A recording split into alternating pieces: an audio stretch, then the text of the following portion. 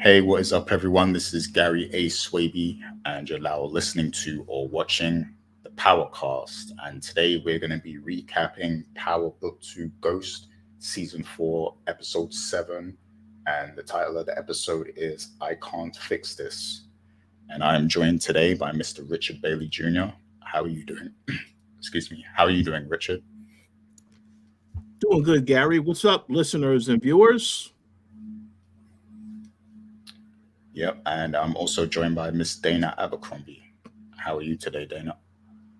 I'm brazen. It's a heavy breathe. It's with sigh, but I am breathing. Good to know. Good to know. I hope you're hope you're doing good though. Yeah. So we're a bit late, this week. Clearly, and that is just because Stars is being very security driven basically with their screeners right now. They're kind of they're tightening up and making sure, since it's the final season of Ghost, they don't want a lot of stuff to get out there. Although I do see a lot of people still, guys do see a lot of reporters out there, but still, I understand, they want to, keep things on the low for the next few episodes. So we didn't get the screeners at the usual time and stuff like that. So, Dana still gets her screeners because she's doing the interviews, but myself and Rich also need to see the episode for us to record early. So, we wasn't able to get it at the time we usually do. So for the next few episodes, we're going to be later, but to be honest, that might not be a bad thing because we'll have more to talk about, after the fact, I guess, because usually we don't even have the trailer for the next episode and stuff like that. So, we can kind of take our time now and do more, I guess. So it's not too much of a bad thing. It just means waiting longer for our recap video. But yeah, with that being said, very interesting episode. I've seen a lot of reactions and stuff online to this episode. So a lot of memes as well of a certain Officer Ramirez. So we'll definitely talk about that. But yeah, interesting episode. So we're going to get right to our takeaways. If you are watching this and you enjoy our conversation, please do hit that like button and, share the video, subscribe to the channel, all that good stuff. But this week it is Dana Abercrombie's turn to go first. So Dana, I know you have a whole book of notes there. So whenever you're ready, hit us with your takeaways. Okay, so I initially, as you guys know, I like my notes. I write my notes as I watch the show. And it kind of came to a point where as I'm watching the show and I'm watching things progress, where I think I'm mentally tapped out. Now, I love Power. I love the universe. I respect the writers. I respect everything. Everyone is entitled to an opinion. And whether it's right or wrong, it's still an opinion. At the end of the day, the writers are still writing. They're making their money. Power Universe is still one of the highest rated programs on Stars. I love that. I respect that. I love that for us. The goal of the show is to entertain us and to get us involved into all of these different characters. So with that said, I don't know what happened with this season, and I cannot blame writer's strikes. I cannot blame the actors' strike. I cannot blame a cancellation because this show has gotten to the point where a combination of I don't care and this doesn't feel like the show that was at least from last season. I feel like things have gotten so convoluted and storylines have become so far adrift from how it was introduced that everything that they're doing, they're throwing things at us. And for me alone, it's not working, it's not sticking. Diana losing her baby, I felt was a way of making things convenient.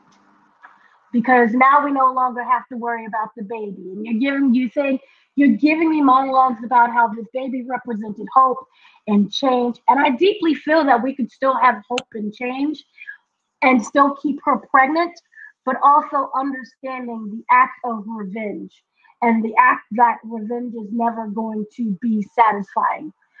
But with that said, I don't feel that that should have even been Diana's goal from the beginning. And if that was Diana's goal, and we go back from season 3, it shouldn't have been random Felicia that I just introduced to and therefore don't care about. That should have been Monet from the very beginning. If you guys remember watching this whole show, which should have been the Tariq show but became everybody else's show, Monet was suffocating this family. And remember, the whole goal was Diana.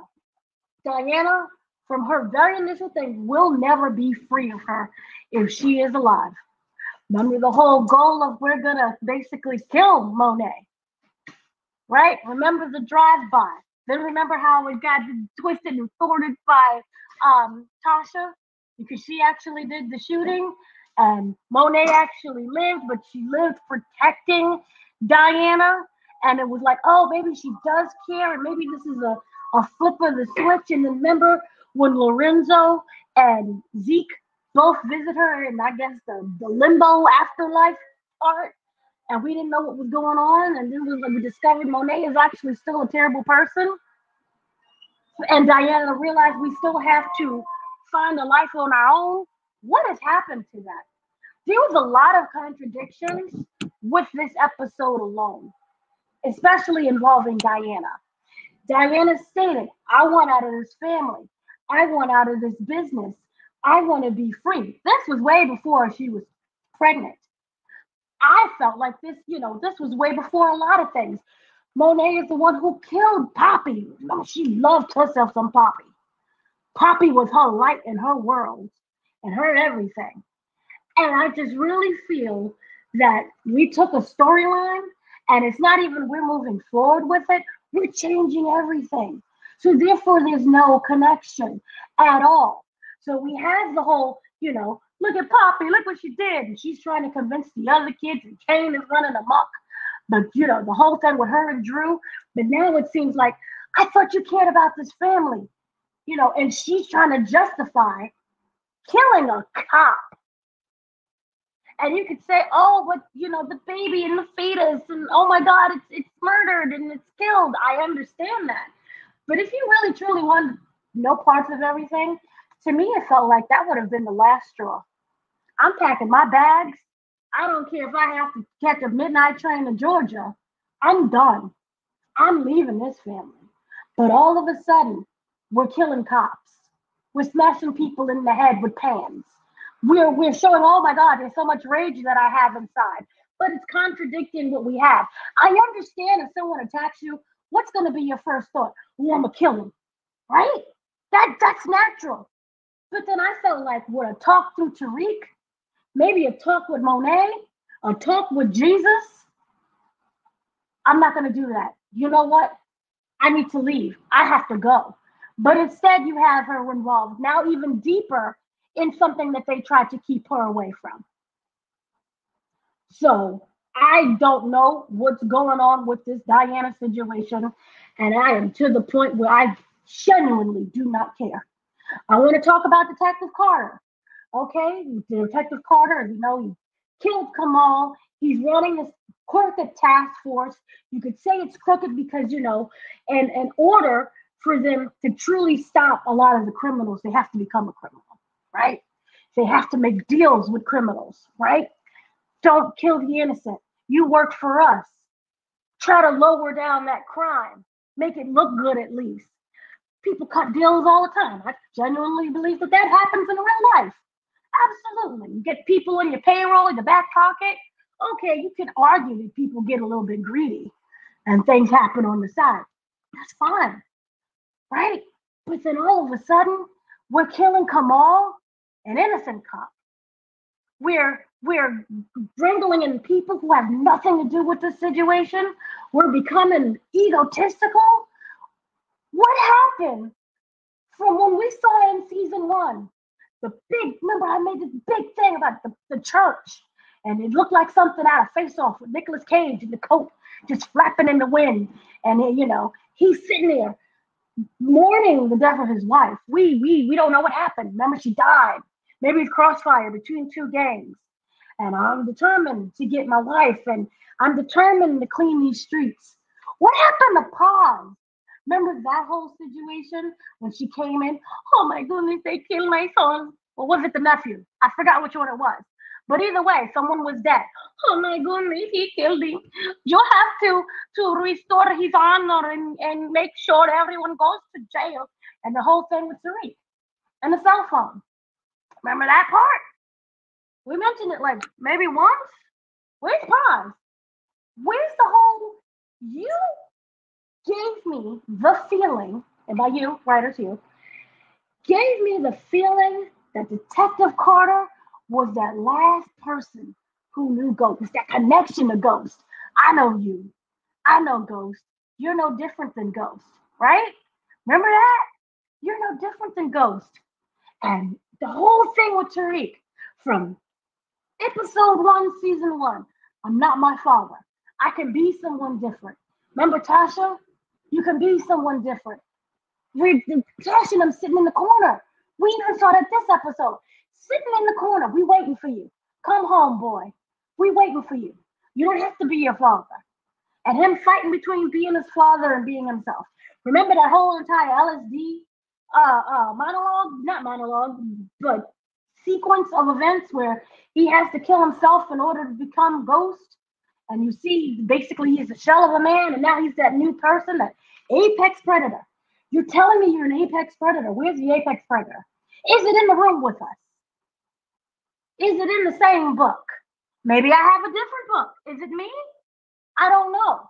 But it seems to me that everything that you were promised, or at least alluded to, we're not getting anymore.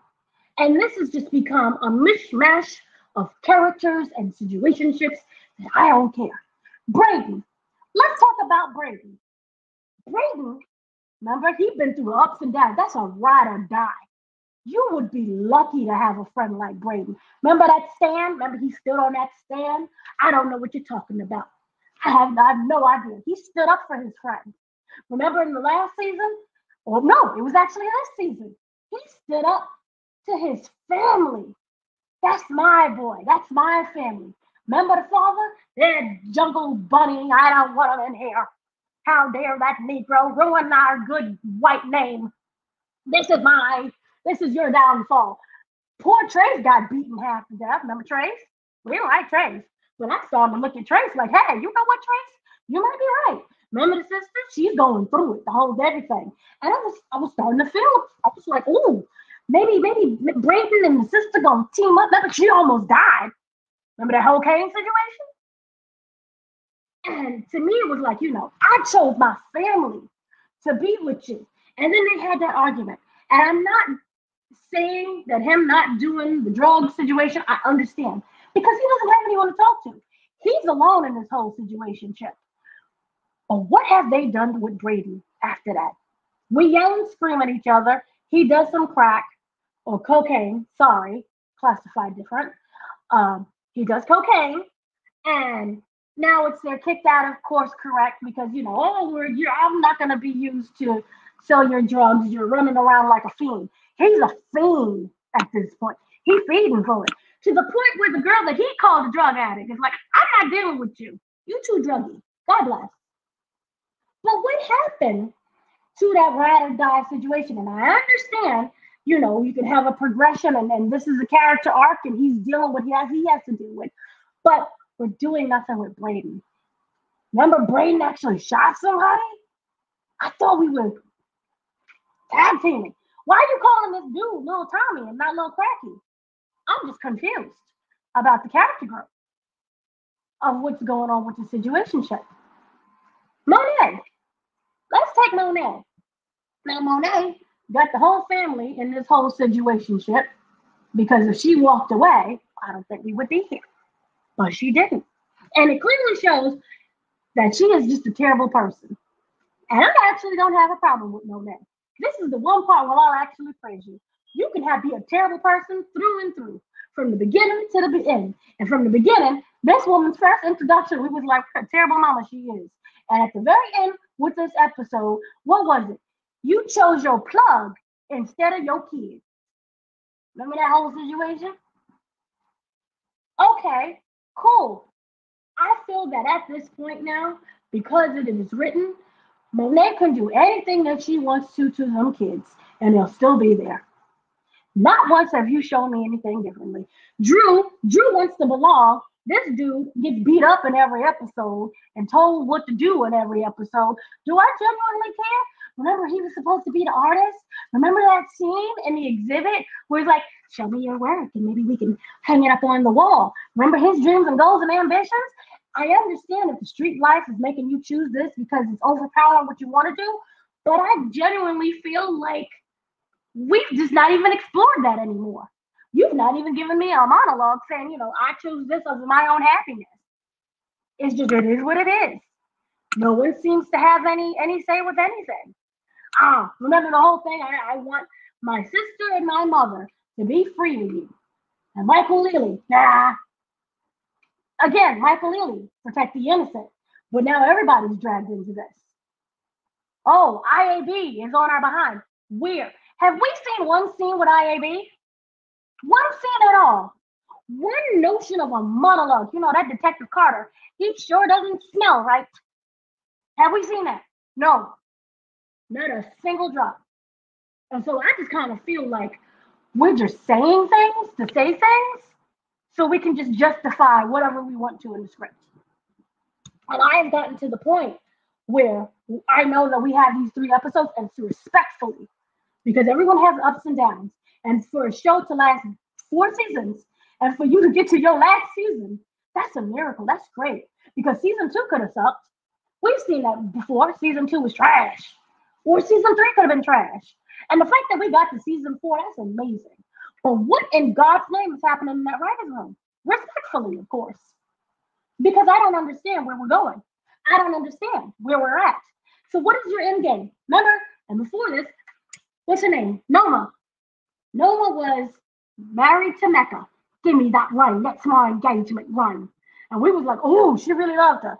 And even if we decided, okay, she's just using Mecca because she needs that American citizenship. I've seen 90 Day Fiance. Sometimes it takes a little while for you to get that American citizenship. And everybody else is dead. Cool. And she's just running around, can't find bureaucrats, can't do nothing. But it seems like from that powerful woman who's like, I'm international. She came across as like some big international crime lord. Where, everyone knew her name. Noma. Oh, no. Remember Obi? Oh, you're going to do what she says. I loved Obi. She killed Obi. Okay, cool. But ever since then, she seemed like she lost her power. She's just running around sleeping with random people, which, again, do you, babe, feminism. But I don't feel any kind of strength within her. She doesn't scare me. I don't feel anyone's threatened. Like, cool, okay, you have Effie, poor Effie, we'll get to Effie in a minute, but you have Effie, and then what? You're threatening a bunch of teenagers. If we really boil this down, these are a bunch of teenagers, maybe 20 at the most, 21 if we really want to stretch it. No, 20, because everyone's in college, except for Kane. Kane seems to be a little bit older, but everyone's in college, so I'm going to assume we're still either 20 or below. So you're showing your badness by basically being outsmarted and then yelling at a bunch of teenagers. That to me is not threatening at all. That just seems like you're too little to play with the people who are your own age. Where are the men? Where are the women? Where are these big bosses? I'm confused. You're running around sleeping with Kane and Davis so you can figure out your citizenship and you're lost and you're confused. And Mecca was supposed to be your golden ticket. You're supposed to be so smart. Are you telling me you don't have a backup plan to your backup plan? These people were basic businesses. No, hey, At McDonald's, I'm going to work for 2 years, but I'm going to take that money that I made at McDonald's and I'm going to apply to, I don't know, Billy Bob's School of Schooling, and I'm going to get my education. And as I'm doing Billy Bob's School of Schooling and working with McDonald's, I'm going to meet Mr. Tiger Man, and Mr. Tiger Man is going to introduce me to Mr. Kane because I'm going to have all my paperwork already, and I'm going to get a job at Goldman Sachs. We have plans and steps. Children have plans and steps of what they want to do and what they want to be. And I feel like you're supposed to be so intelligent. You've acquired all these different money, all these different funds. Remember, you need a legit business or somebody to marry so you can wash all this money you've been laundering. You don't have a backup plan to your plan? You don't have anyone who can have a citizenship? Remember the brother? She has a brother in Nigeria. Are we in Nigeria? Do we know anything about Nigeria? Do we care about Nigeria? I'm confused. Are we just throwing out words? Because I just don't understand. Where we're at the point where a teenager, maybe might be 20, 21, is proposing marriage to fix your problems. Or we have Davis. Blessings to Davis, but he's a throwaway. Yes, he's a lawyer. He has no power. Let's kind of talk about Davis for 1 second. I'll be over soon, I promise. Davis went from the scheming, plotting lawyer, remember him and Sachs? I love me some Sachs. He killed off Sachs. To, the whole situation with the brother, so that they would never know the crimes that he had. So we killed off Red Man and then the other man who both played the brother. Whole character. What are the consequences to that? Remember there was a drive? Remember there was a USB or something? You plug it in a little computer and it's like, all this information and evidence that Sachs had on everyone. Where are we with that? I'm confused. Because we're at episode 7 now. Did we just mention things and then just not bring it again? So what's going on with that? Davis is running around being a hoe. Again, respectfully, nothing wrong with being a hoe. But what's your purpose in life? You're supposed to be working toward getting your license back. Where? Remember him and Tariq was supposed to team up? And in a way, when I interviewed Method Man, they had like this brother relationship. Little bro. Where's that? I'm confused. I don't understand what's going on. Maybe it's me. I could be wrong. So I just don't know what we're doing with these characters anymore. And I could be missing some more people. Kane, do you. The only person who's just like, I'm going to just do me and climb the upper echelons seems to be Kane at this point. Poor Effie. Remember, I'm going to robot school. Remember there was a whole line. Because, I did take notes. There was a whole line in here where she said, remember, he was kind of a little jelly because her goal is to go to Hollywood. And she was like, oh, it's actually South California because she's going to her little robot school. And he was like, I done forgot the line. But basically, it came across as if like, he wasn't jealous, but you could tell like, it hurt him a little bit. Your whole plan is to get out of here. I miss you. So, excuse me. Is he then instead choosing Monet because Effie has a way to get out? And I love the fact that he's trying to help Effie get out. But again, Monet, you're holding teenagers hostage. You're not holding men. You're holding teenagers. You're a suffocating mom. You're basically Monet. Not Effie. Noma and Monet are the same at this point. You're suffocating a bunch of kids to work for you. Because you can't, find men? Find people who are actually more qualified to do this? It's pretty sad, if you ask me. I'm not going to take you seriously because all your henchmen are children. And they're not even your kids. And then let's speak about kids for 1 second. I promise. I'll be done. But I've been holding on to this for a whole season, respectfully. The daughter. Remember the daughter whose name I can't remember right now because I'm thoroughly aggravated at this point. Like, what's the point of remembering names? It's the plot is not plotting. Yes. Anya Covington. What? Anya Covington. Don't you just love that name, Anya Covington? Don't it sound like she's all Londony and Britishy and proper? Okay, what's happened with her? Because remember, she was supposed to be used as leverage against Noma. Remember that whole situation? We're going to kidnap her. And we went through the whole thing with the painting, and there was a picture, and the dad's dead. Was she just there to sleep with Tariq and then make Noma mad? Because we've done nothing with her. at all. I'm confused because we was like, oh, it's Effie's actual daughter, and we had all these little things and plots that was going on. We was basically Mephistoing this whole show when it came to Anya, but nothing has happened, and at this point, I'm very confused, and so what? I just want to go quickly about the show we should have had. I'll be done in 5 seconds. I swear to Black Jesus. I had coffee, so just give me a second. Okay, Lorenzo was dead. Remember, they killed Lorenzo. Okay, and it was supposed to have a lasting effect on the whole community, the underground drug community. We never got that. Okay, Tasha shot Monet. Remember, that was supposed to be a war between the two families. Yeah, we never got that. Okay, Tariq. Remember, he fought to escape his dad's shadow. Where? Is Dad hiding? Did he win? I'm confused because we got nothing of that at all, except for a conversation today with Tasha. Come back to me, son. Okay. The theme of loyalty. Remember, Tariq was driven by his family, and that was supposed to be forgetting words, but it's supposed to be like an opposite of, remember, Diana was running from her family. There was no sense of loyalty. So we saw those two. And how they were supposed to come ahead. Yeah, we didn't even have that. Even with the baby was like, hey, I'm pregnant. And then like 2 episodes later, I'm not anymore. Yeah. Then we have squashed beef with Tommy. Remember Tommy?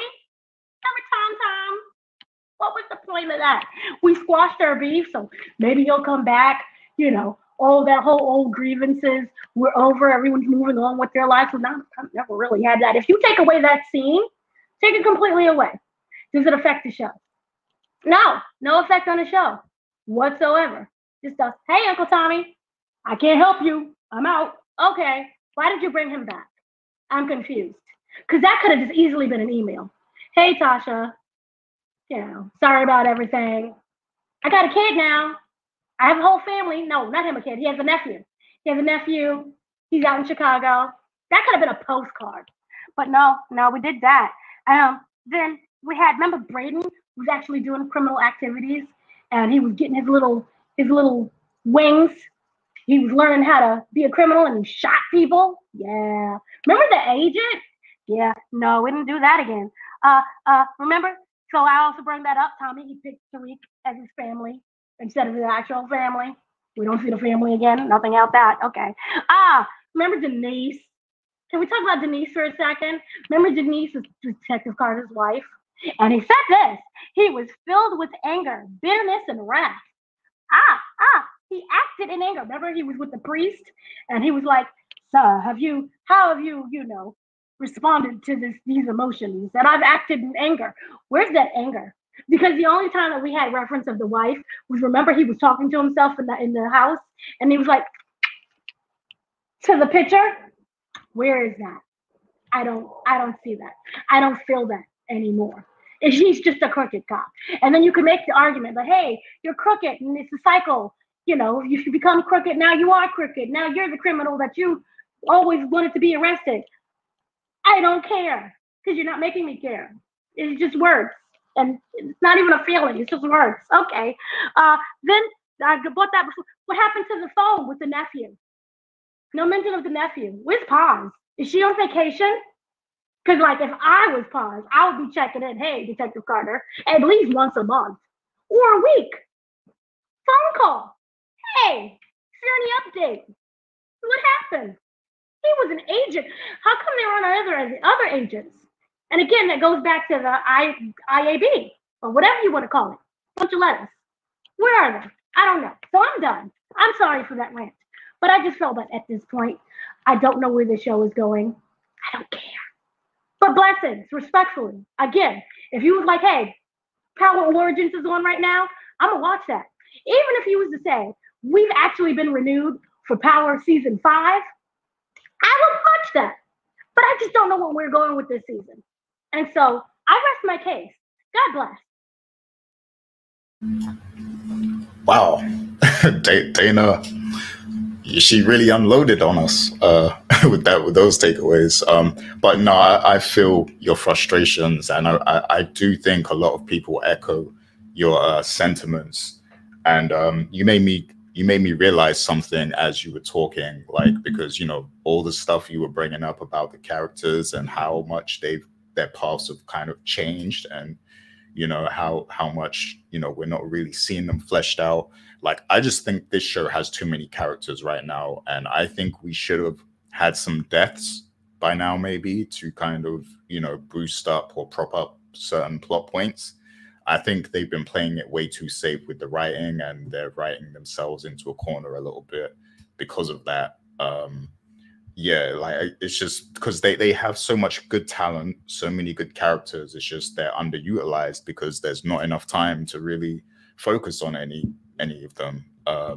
You know, it's just, it happens just very quickly. So yeah, I think yeah,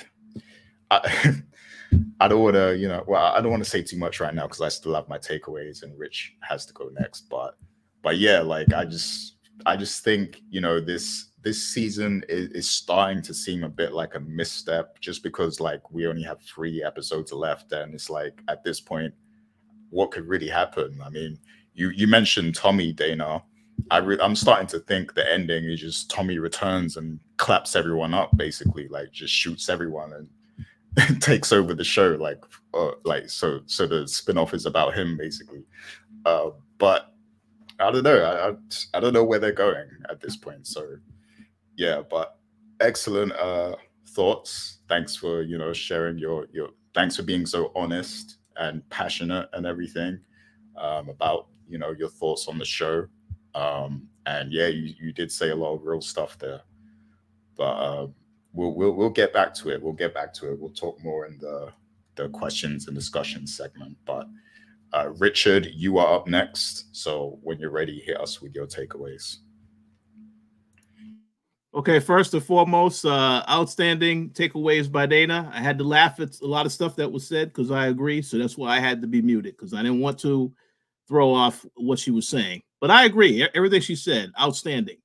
So let me start by saying this. The name of this episode is I Can't Fix This.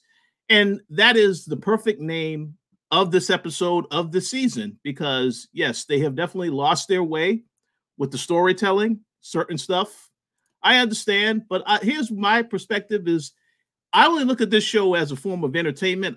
Because logically some stuff doesn't make sense, or, you know, on a week-to-week basis, but we can all agree they have definitely lost a step. And before I get into my takeaways, shout out to Sasha Penn and Raising Kanan, because that is the only Power show that I feel hasn't lost a step. So I'm looking forward to the next season. So stay tuned for that. But yeah, let me get into the takeaways here. So first and foremost, I want to talk about Tariq and Diana in this episode. Obviously, they lost the baby. And I know when we had our discussion last week, I made a prediction and said, yeah, they probably were going to lose the baby, because I felt that was going to advance the storyline and make Tariq obviously want revenge, and Diana as well. Now, I thought it was interesting that Tariq, you know, obviously we understand why he was angry. He goes to lengths to contact Davis and says, give me the contact information of these cops, because I want to be the one to take them out. And of course, while all this is going on, as Dana had already mentioned, Tariq and Brayden lose their business because of what happened with Brayden in the last episode, where he got up on stage and he obviously was high. So Dana had posed a question, and this is something that she said before we started recording. Why the hell are they in school, right? So this is the answer, right? Because they wanted to start another business. It's all a matter of convenience. They wanted to start another business. And then later in this episode, you had, you know, Brayden is obviously still there, where Effie is there and Kane is there. And Kane needed to work with both Effie and Brayden. So that is the answer to the question. It's all a matter of convenience, I think, because they're obviously not in school. They're not taking classes. They ain't got time to take no damn classes, apparently, because they in the drug game. This is a very serious situation, I guess. But yeah, I think that's what it is. But to get back to Tariq and Diana in this episode, obviously, Diana does kill Felicia. All right. And I'm going to just say this. I saw that image of her with that frying pan. I instantly thought to myself, you know, maybe she could have. I mean, I was expecting her to maybe use some hot grits Like, you know, the type of treatment that Al Green got. Maybe that would have been, because I didn't know where they were going with the frying pan. It's like, all right, guys. I thought that was pretty hilarious. But yeah, she kills Felicia, and then she finds out that Felicia has a kid. And I assumed, yes, that obviously she also has a kid, because a lot of these cops have secrets. The people on Carter's crew, they all have secrets. They all have lives outside of what they're doing. So it made sense that she would have the kid. And then, of course, you have this thing where Tariq does go see Tasha. One interesting thing about that, obviously, he goes to Tasha for advice because he is thinking about going after the killer. But one very interesting thing is, it is brought up that Tasha says, oh, yeah, well, Monet never found out that I was the one that shot her. When this season started, did Monet not tell her kids, find out who tried to have me killed? Okay. She obviously found out later in the season that, you know, was a setup with the two, with both of her kids. But ultimately, the situation is that I kind of feel like they brought that line up about Tasha making, well, Monet doesn't know about that I was the one that tried to take her out. I'm curious if they're going somewhere with that, because no real need for her to say that unless they're going to revisit it later. But we'll see what happens. But pretty much after Tariq has this conversation, he does go back. He finds out that Diana did what she did, and then he is there to basically comfort her and say, you know, I felt the same about revenge when I killed Ray Ray because he took out my sister. So I kind of feel like that is the bond that they have between these two characters now. But I also feel like, from a storytelling standpoint, we recall that Tariq, his goal this season was to take everybody out, okay? And I remember when he had Diana at gunpoint, he was going to shoot her. And then even when he heard that she was pregnant, and then he found out, oh, it's my baby, then he was like, okay. So now that Diana is no longer pregnant, you clearly still have issues with the Tejadas. Tariq needs to go to take them out. Obviously, they're not going to do that yet, because apparently they have to team up once again to deal with Noma and Carter. But Tariq, I don't, like I said, like you said, Dana, everyone has had a different story from the start of the season to the very end. And it's very confusing to know which path they're taking, the writing and the storytelling. So I have an issue with that, but we'll see what happens. But that is the extent of my takeaway with Tariq and Diana. Let me go to the Tejadas next, because I have a few things to say about this. Obviously, so first and foremost, I'm going to rename Drew. I'm going to refer to Drew as the choke master, because every time this guy has done a kill in this show, it's basically him choking people out, with the exception of, you know, his boyfriend. You know, he didn't do that to him, you know. But that I when I saw that scene of him choking out Roman, I laughed, because I look at Roman. This is a guy that is a little bit bigger than Drew, a lot more muscular. So it doesn't make any kind of sense. Like, he can't try and do something to try to get free. That's kind of ridiculous. All right. I laughed when I saw that. Obviously, we know they told us that Drew is a killer. And so we knew that Drew was going to kill him. I just was expecting him to be a little bit more creative. He could have maybe took a shank and maybe stabbed him to death, because he came from behind the guy. So it's kind of like that choking is like, come on, man. This guy is a little bit bigger than him. I'm pretty sure he can try to get out of that choke move, but it is what it is. So he does that. He was too into the magazine he was reading. That's why. So yeah, that's what it is. That's exactly what it is. He was distracted. Very funny. But you know, I find it interesting, and obviously, you know, we know that prior to this kill, the last episode, he was speaking to Nico, and he made the comment to Nico about, yeah, so once I do this for you, Diana and Monet, you leave my mom and my sister alone. And that was what he told him. Now, obviously, when he gets out, he tells Carter about the deal that he had, and Carter says, absolutely not. You know, what do you think? You're not running the show here. I'm still the one that's in charge. And I'm going to get to Carter a little bit later. But I thought that was pretty hilarious that you did all that. And then, of course, because of the situation that happens with Felicia and Diana, Drew snitches and tells Carter everything. He tells him that Noma was the connect they were working with, and where everybody is at. So obviously, when they arrive there and they see Drew and then they see Carter, they're like, oh, they're surprised. I can't believe that. So I thought that was interesting. It's pretty funny. But as for the rest of the Tejadas in this episode, let me just say this. Woody McClain is an outstanding actor. He is a very funny dude, highly entertaining in this episode as Detective Ramirez. I really hope that this guy has a future beyond this show, if he is still a part of this show, because really he is the only interesting character on the show right now, in my opinion, that actually is entertaining. So I don't necessarily want him to get killed off, but we'll see what happens. But I will say this, because I don't know if you guys picked up on this. I'm assuming that the viewers might have missed this as well. The scene where Kane, Effie, and Braden had this whole plan. Let's go to this cop's place to try to get the laptop to access the information. I don't know if you guys noticed, but there is a family photo that they show right before they come to the door, where Effie and Braden come to the door. Nico is in that photo. So I want to see where they're going with that, because that is Carter's guy, Nico. He was in the photo. That's his family, his wife and his kid. So I do want to see where they're going with that, because you saw in this episode that Nico, he thought it was kind of weird. He didn't really believe that the Russians killed Kamal. So and then we'll get into it later, because in the trailer, he's also in the trailer meeting up with Kane and Noma. We'll get into that later. But that tells me, yes, that situation, I want to see where they're going with that. Obviously, Nico is probably going to be someone that will, I guess, help take down Carter to some extent, but we'll see what happens.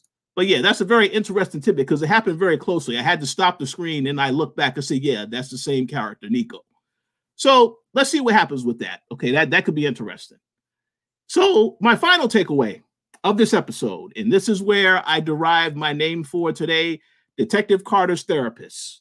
Because this guy needs a therapist after this episode. This character has a completely different motive. Like Dana said earlier, but at the start of the season, his goal was to take down Tariq St. Patrick, all right?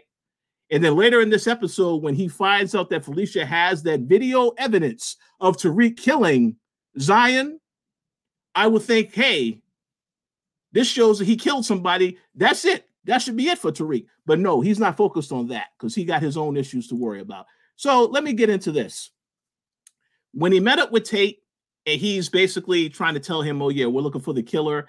And then even when they actually do kill this guy, and I'll get into that in a minute, I find it very interesting how Tate doesn't question whether or not, I mean, obviously he says, is this the guy? Yeah, whatever. And then and all this other stuff. But I find it interesting how Tate, he doesn't think about it too further, because again, Tate used to be a police officer as well. He should be suspicious of any and everybody and want to get a definitive answer as to what happened to his brother.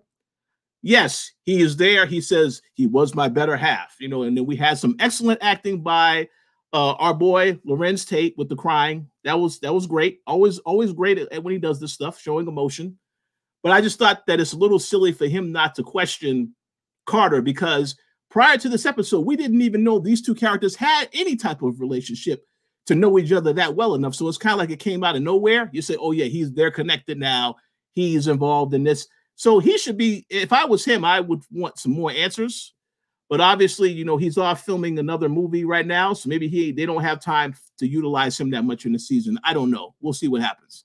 But what I find interesting is, like I said earlier, when Carter tells Carter, after he does this to Kamal in the previous episode, he never tells Felicia or Nico the truth.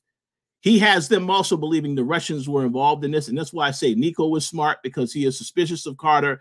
Obviously, he's not going to question him yet. We'll have to see where that goes. But later in this episode, when they get that tip on the Russians and they do go after the Russians, they do manage to kill one of the guys. One of the shooters escapes. Now, I'm pretty sure that shooter is going to get back to the boss, and they are going to retaliate against Carter. As a result of this, I'm pretty sure that's coming now, because you don't and again, this goes to the sloppiness of Carter.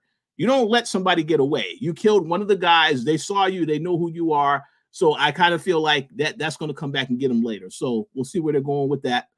But yeah, even when he killed that guy, and then he made it look like the guy who shot at him first, Nico questioned him in that moment and said, oh, are you sure this is the guy? So I do want to see where they're going with that character in terms of him finding out more lies about his boss. We'll have to see what happens. And then, of course, at the end, by the end of the episode, where Carter comes there, they have this whole thing where they finally reveal to him that Noma is behind this, and now he's talking about, well, I need to get you leverage from you guys to take down Noma. Here is the issue, and this is where I'm going to end it.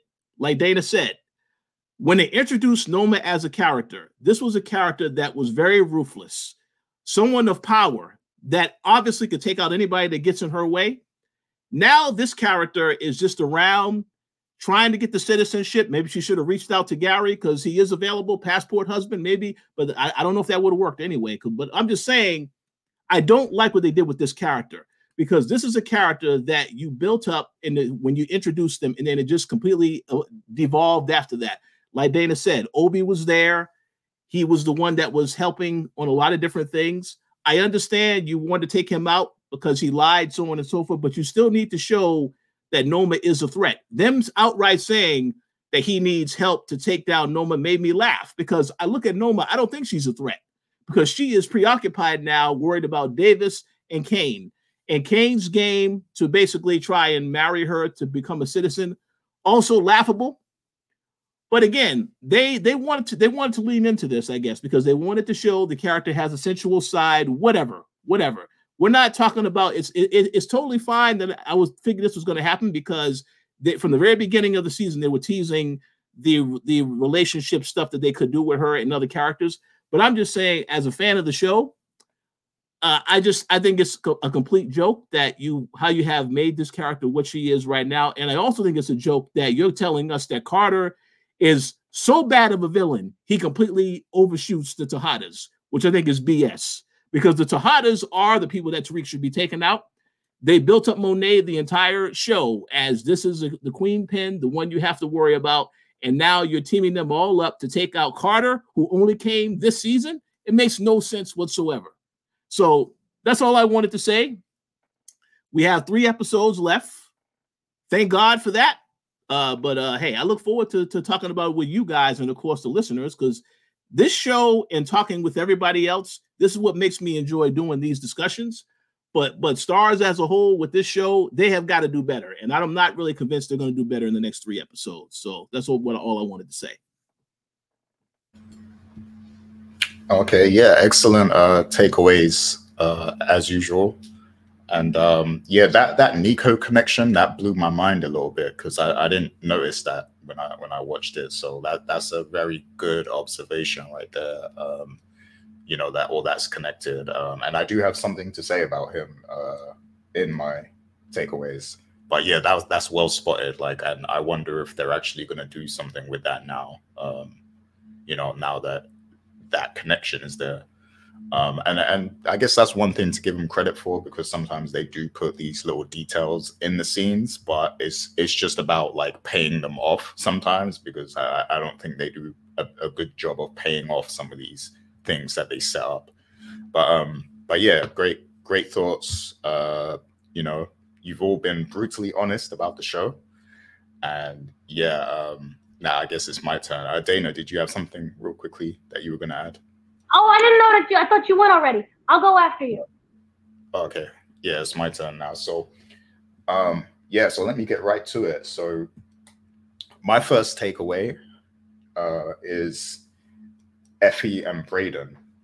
So like, you know, I feel like these 2 characters initially in Power Ghost, they were like real big characters. They were really part of like the main cast of the show. But I feel like in this season they've taken, you know, a background role more so. Definitely Effie, you know, she feels like more of a background character now more than ever. And Brayden, he's definitely like kind of, you know, just been sidelined a whole lot this season, just because there's so many other characters and stuff like that, and there isn't really much for him to do, I guess. But this episode, it did kind of give them some things to do. Of course, we had, you know, the entertaining scene where they tried to get the laptop from the house and they faked the carjacking, and you know, that was something for them to do, I guess. And yeah, like I feel like this kind of made Brayden a little bit more valuable to Tariq again, because, you know, obviously the what was that dude's name? I forgot his name already. But yeah, there was that dude who came in fighting, into their room, and like he was saying, oh, he was mad about Braden's behavior at the party, and he kind of fired them as like his booking agent or whatever. Stokely, there you go. Yeah, thank you. Yeah, so after that, he's kind of made himself useful again, because in that conversation with Effie and Kane, Effie basically agreed to give him back the course correct app, basically. So if he's able to successfully get that back, then him and Tariq kind of set up again on course correct, and they could make money again for themselves. So I guess that gives him some value. I still think that with only 3 episodes left, I think he should die, to be honest with you.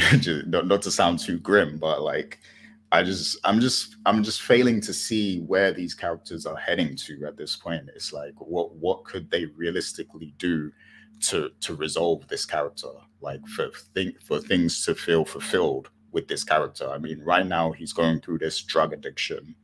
The whole, even Elle's kind of like backing up on him, it seems like, because of how he embarrassed himself. It's like, I don't know, like I feel like the only way for him to be relevant again is for Tariq to lose him. For Tariq to first realize how useful he is and then lose him, basically. So I'm just struggling to see, what they're planning to do with Braden. Obviously, he is a very, cool character, very likable and everything. It's just this season hasn't done well, with the character, in my opinion. And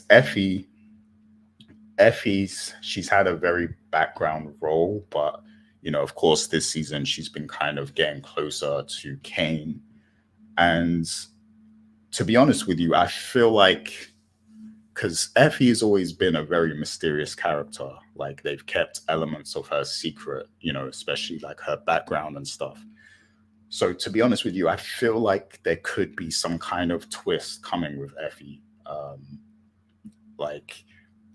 Maybe she's connected to Noma. Maybe she's the auntie's daughter or something. Like, I just... Go ahead, Rich.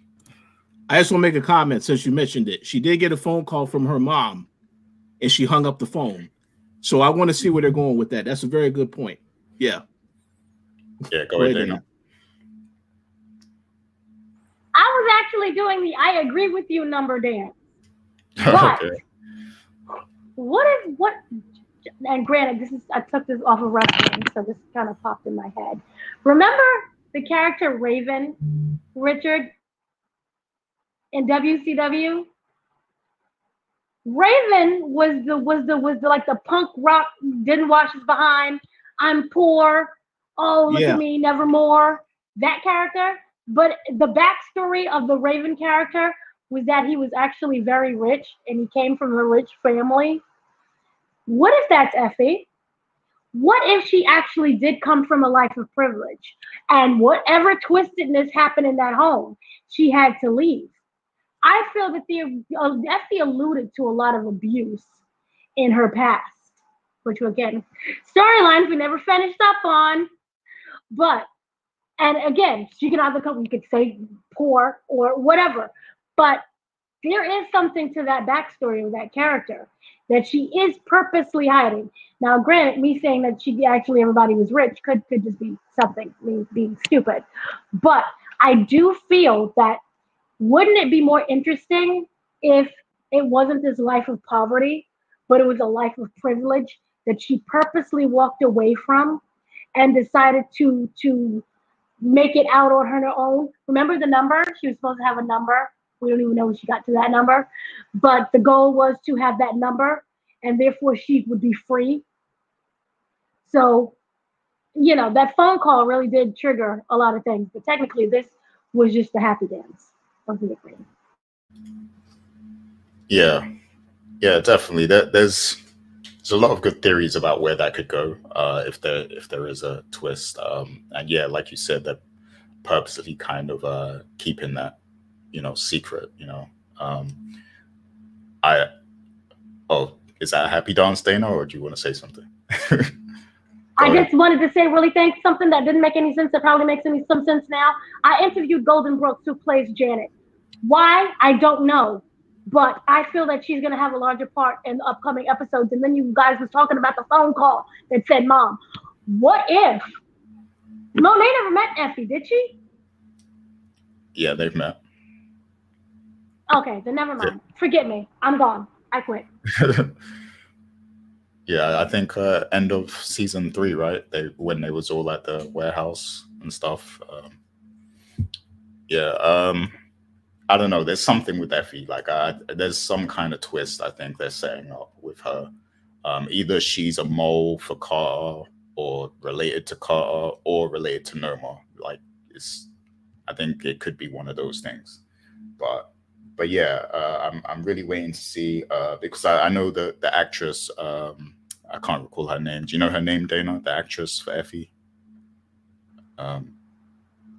No, I have to Google it because then I forgot. Yeah. We have new interviews, by the way. Oh yeah, we have interviews coming, so make sure. Yeah, it's Alex Lepre. Alexi, is it Alex with an I? Is it ALEXI? Yeah, no, Alexi, the first. Yeah. No. It's ALIX. I'm dyslexic.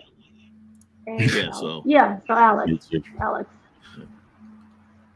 Yeah, so I know she said something about like she wasn't happy with the outcome of her character, I think, in this season. So something's definitely gonna happen with Effie. So yeah, we gotta pay attention to that one, I think. And then she gives a lot of those like looks, like like those. It's like there's more going on in her mind than meets the eye, kind of thing. So yeah, there's something going on there for sure.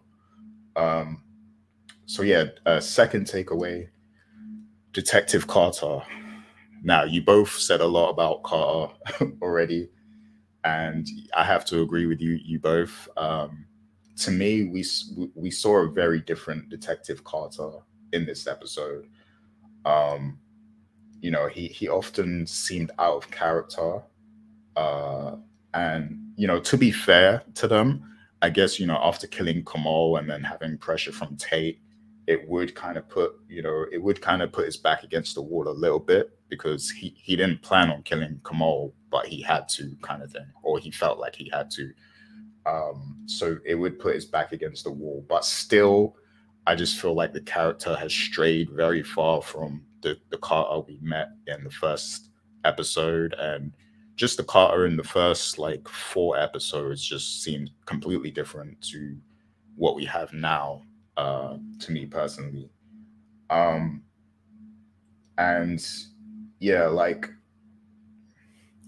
before I get to what happened at the end, so the when Felicia showed him the footage, she mentioned that she deleted it from the server and all that stuff, because initially I was thinking, oh, Effie's probably going to find that video, but she said she deleted it from the server and everything.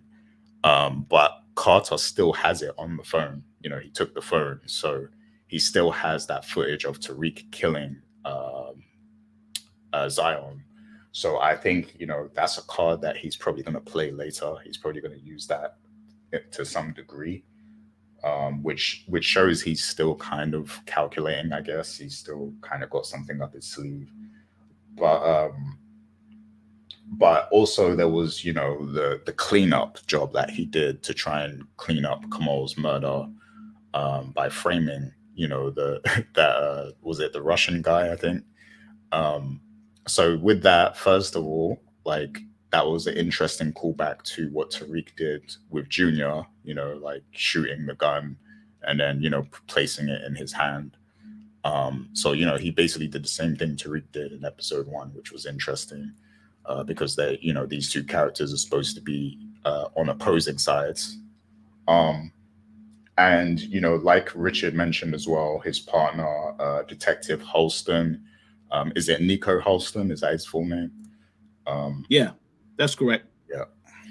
Yeah. So he clearly wasn't buying any of what happened, like you could see, you know, throughout the whole scene, he's like second guessing Carter, like just giving him these looks like, yeah, sure, buddy. You know, like he doesn't believe anything Carter's saying.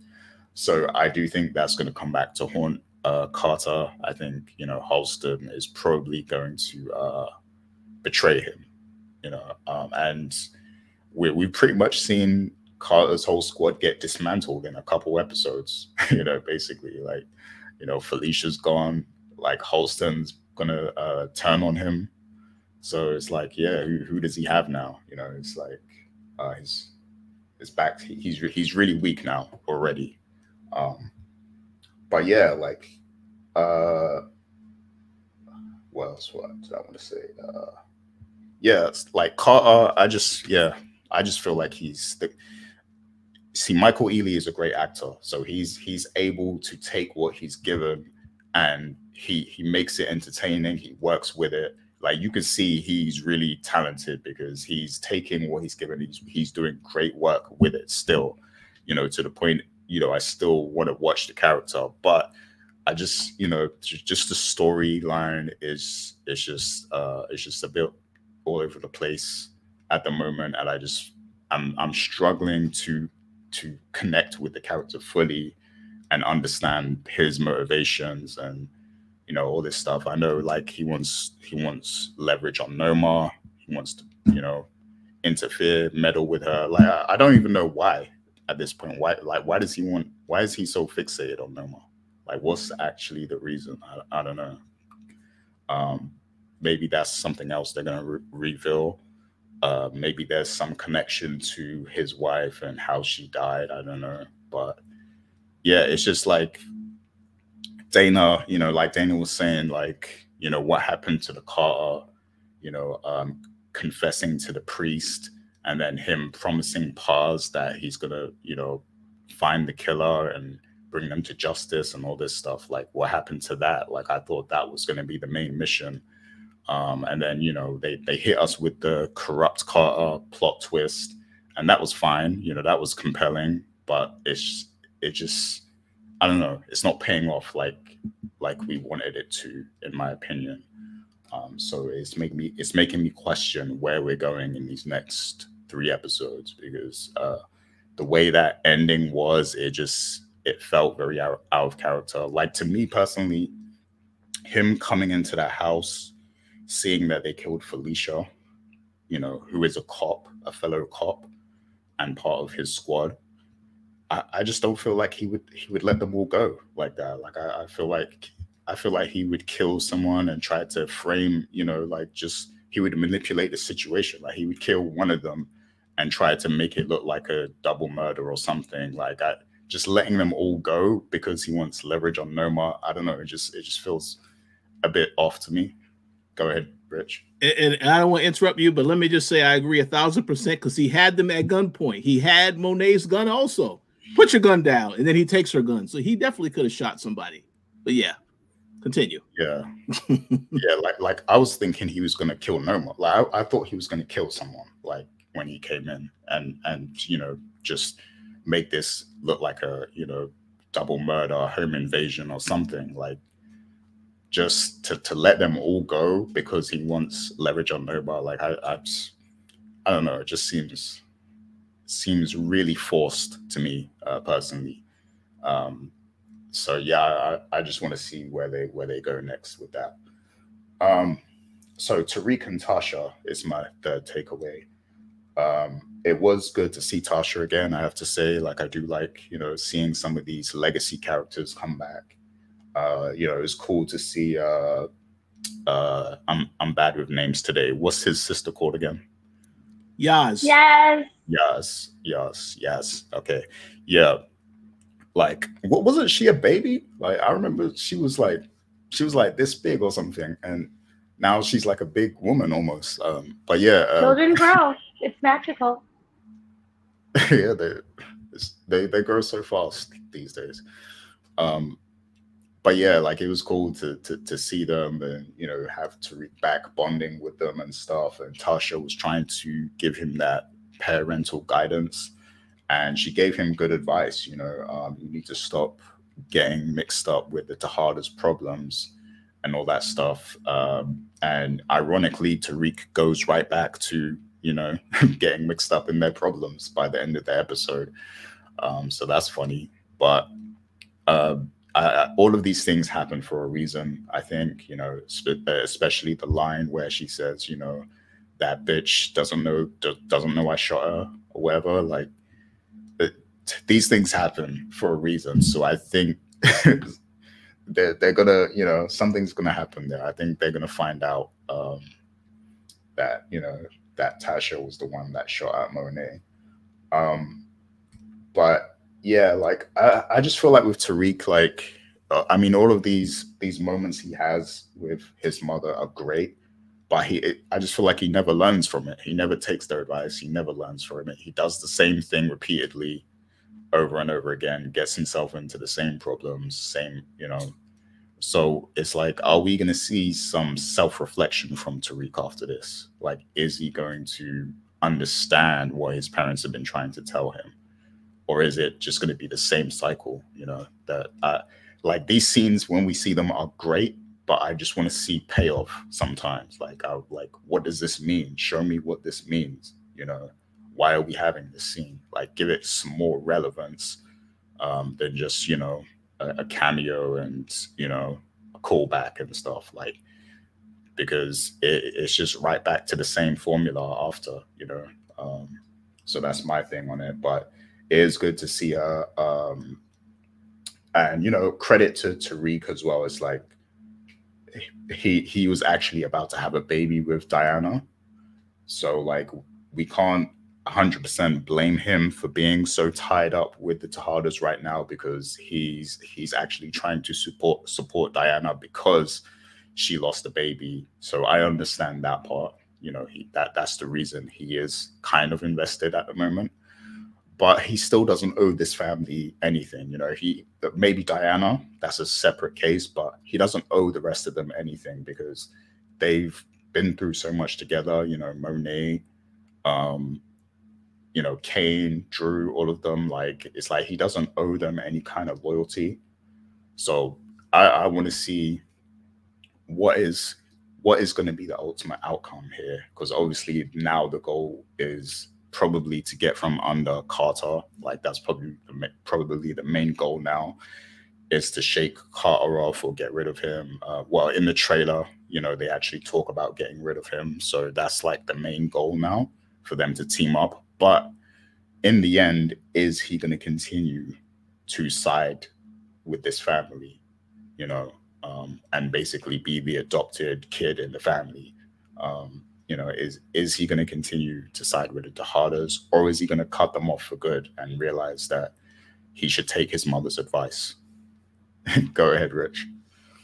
So are you suggesting, Gary, that we need to get a scene of, you know, you have Monet, Noma, Carter, and Tariq, and Monet and Tariq shoot Carter and Noma, and then Tariq turns on Monet and caps her?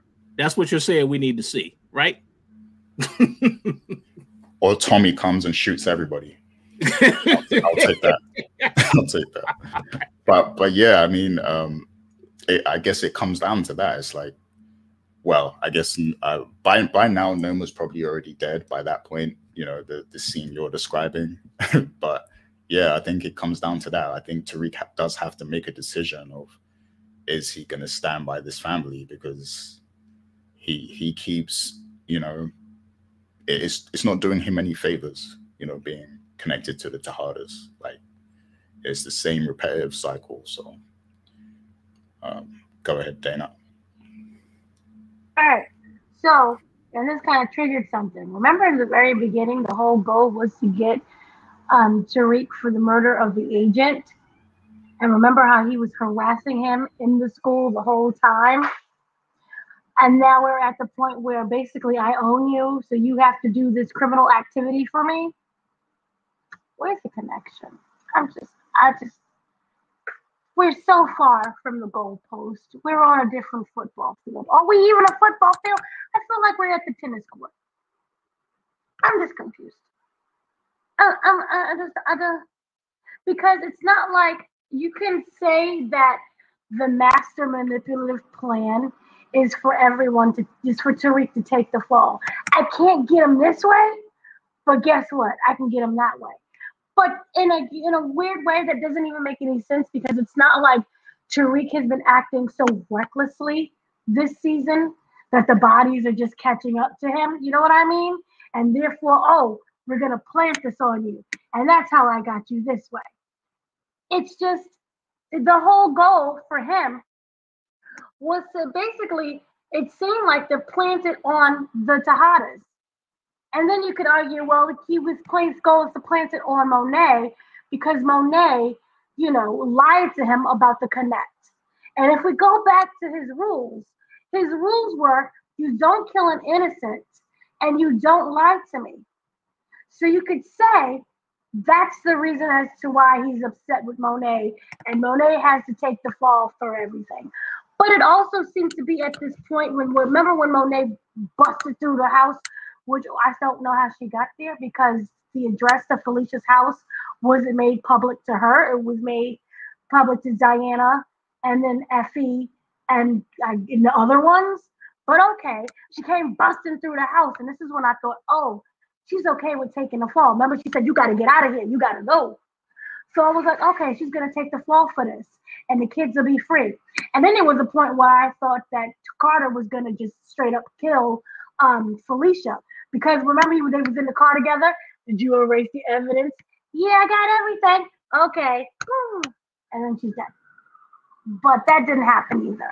Because I guess his goal is not to kill his task force team. Because they're working with him.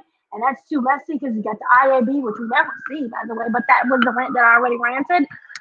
But my whole thing was, it seemed to me that Carter was upset that Monet chose the plug instead of just revealing the truth, and then realized she chose the plug instead of her own kids.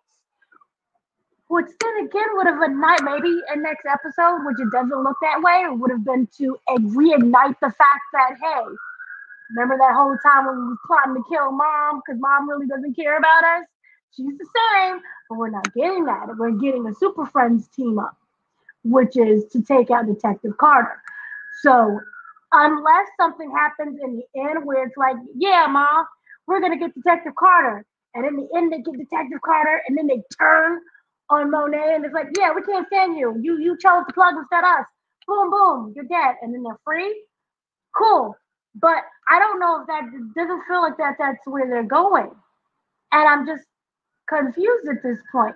And also another thing what Richard said, going back with Michael Ealy and Lorenz Tate scene, that was so beautiful. But here's the thing. Michael Ealy, Detective Carter, is known. They don't have to meet for them to be known. And I feel that they're both known to each other, but just not with each other. Because they're always in the press. Carter, when you remember when they showed the paper write-up before of who Carter was, he's this big-time, man that respects the law. He's this big-time drug task force that takes down the criminals and has a sad backstory about his wife. So I can see him trusting Detective Carter because he's so well known. And I can understand Lorenz Tate, I forgot his first name. That's not Lorenz, but basically Tate, believing everything that he said. And in a way, it does make sense. You're in this whole task force, this thing you got involved with. You're going to take down the criminal, and the criminal shoots you. That happens. People who are married to police officers, you do not know whether or not you're going to see that person by the end of the day. Because that job, even if you work trafficking, that's a very dangerous job. So for me, that was very believable. And at the moment, he didn't have any time to give pause to that. Here's his dead brother. You're upset. You're looking at the man who brought his killer, who's telling you who the killer is and what happened. So to me, that was the most sensical part of the episode for me. And I kind of like that. And I wish they had more scenes together because they do some great acting. The thing with Michael Ealy is he plays the same character over and over, but he sure plays it good. You know when you see him, and this probably should have been our warning from the very beginning. We should have went and said, "Oh, here comes Michael Ealy in a church. Well, he's not the good guy because when has he played the good guy? I can't recall. Was it in the 2000s the last time? Probably the 2000s. Yeah. So yeah, there you go. That's all I have to say. Oh yeah, he's really a natural bad guy. Like he plays bad guys really well. But yeah, so those are my takeaways. So let's get to some questions now and discuss some other things from the episode. So obviously, a big part of this episode, was about Diana and her losing the baby and being very disturbed and upset, and then she went on her revenge arc, and she took the gun from the safe, which is something Tariq did before in OG Power. So yeah, nice callback. And yeah, she went out to kill Felicia. So I want to ask you guys, how do you feel about Diana's revenge arc?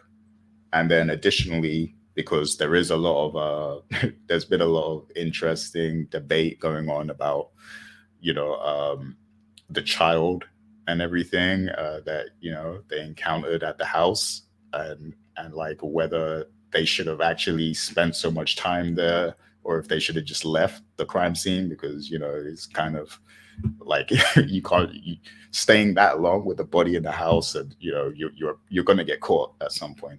But yeah, like there's a lot of debate about should they have stayed with the child if they were really serious about being murderers and everything like that. But me personally, I think they wanted to give Diana like a motherly moment, I guess, like reading the bedtime story to the kid, because she lost a child. But I don't know if that was if that was smart.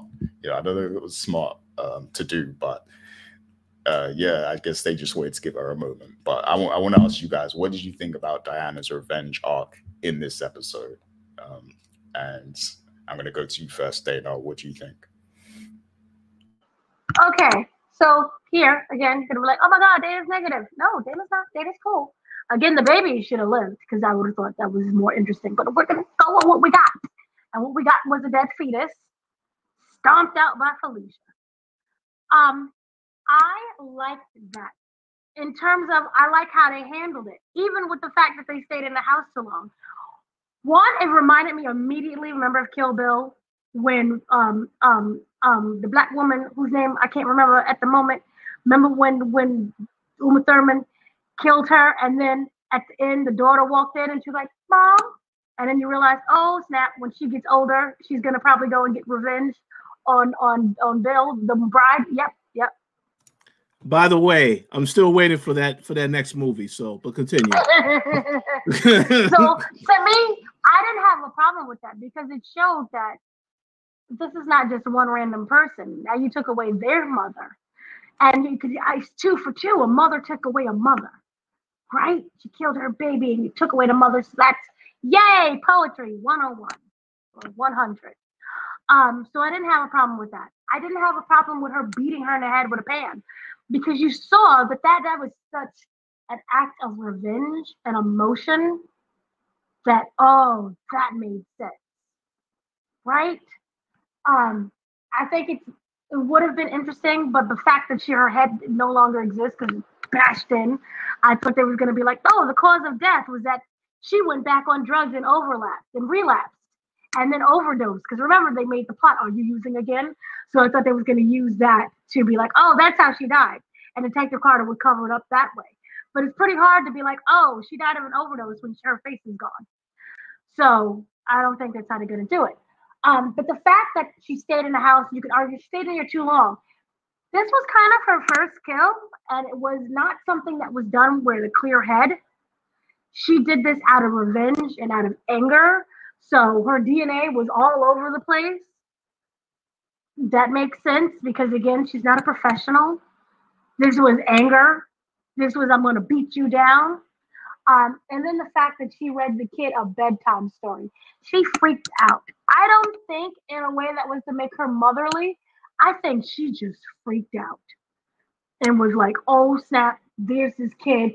We'll read you a story. I don't know what to do. I'm panicking, instead of just running out of the house. And if she did just run out of the house, then it wouldn't have set up the fact that the entire Brady bunch would have returned to the house. Monet, Carter, Tariq, Drew, Kane. No one would have, she would have just left. And then I think it did that way so they could set that up. Which again, how did Monet get the address? Or whatever. So I like the fact that Felicia died that way. Now, when it comes to the guy whose name I forgot, that's going to be interesting to see how he plays a role in, because he was already asking questions. So I do see that he is going to be a problem now for Carter. So that sets that up. I just, in general, overall, don't like how they did these character arcs, period.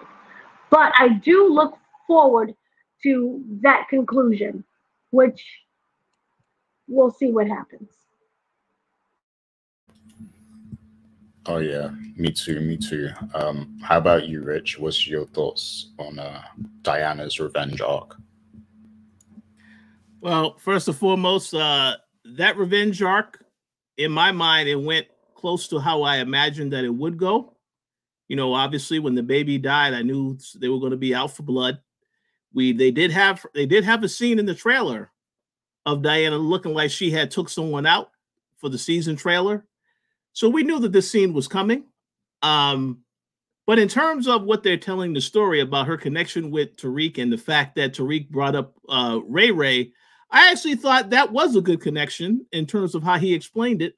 But even then, Diana didn't want to hear that, and again, you said something, Gary, that triggered in me earlier when you made the comment that Tariq, yes, meeting with Tasha, but never follows advice. He never followed the advice. You can make the comment, yes, he wanted to be there for Diana, but what did Tasha tell him?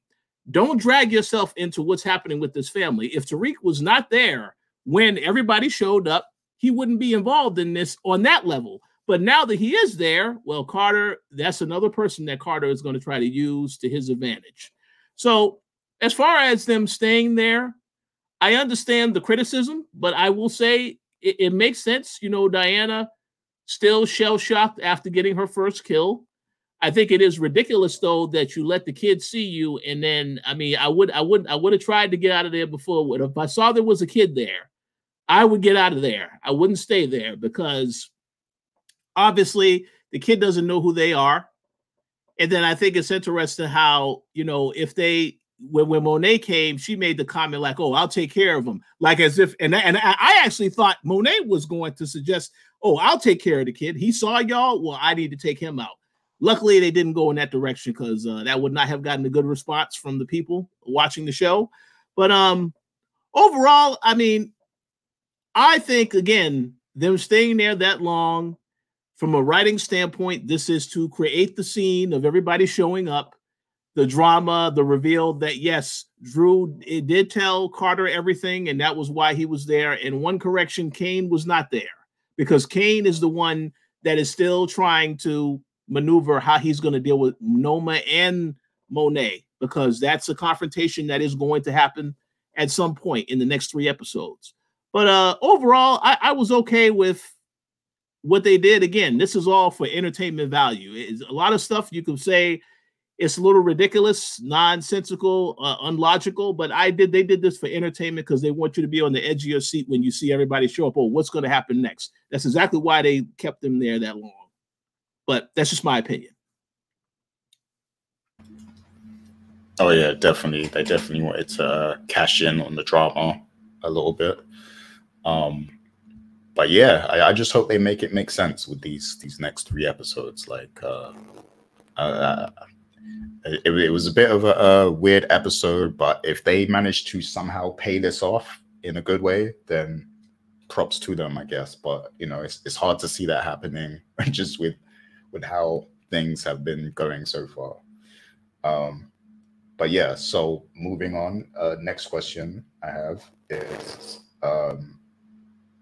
do you think? Oh, let me get Dana back in here. Yeah, do you think that Kane is scheming on Noma, basically? Like, is he running game on her, by trying to offer to become her passport husband, if you will, like, so she can get her citizenship and situate all of her business and everything in the US?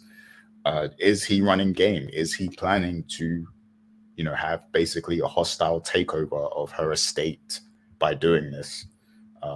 So yeah, that's what I want to ask you. Is this a play? Is this a ploy on his behalf? Is he being calculated, or do you really think at this moment he wants to unify himself with her, and be a partner? Like, what do you think about that? So I'm going to go to you first, Richard. What do you think?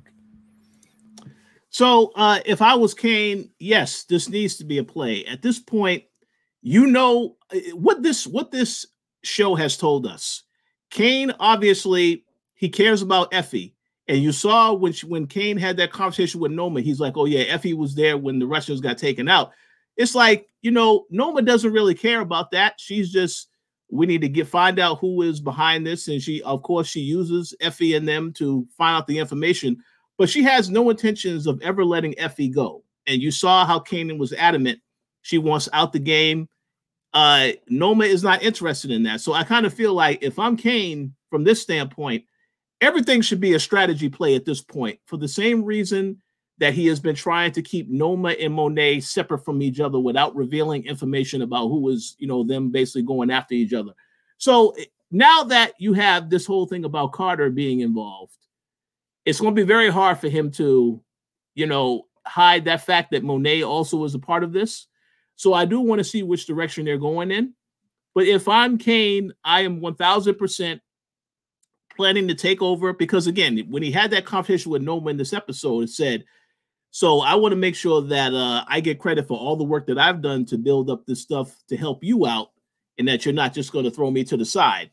And he made that comment. I thought to myself, yeah, I think that Kane is eventually going to take over that, take out Noma. And no, it's not because of the fact that she's messing around with Davis.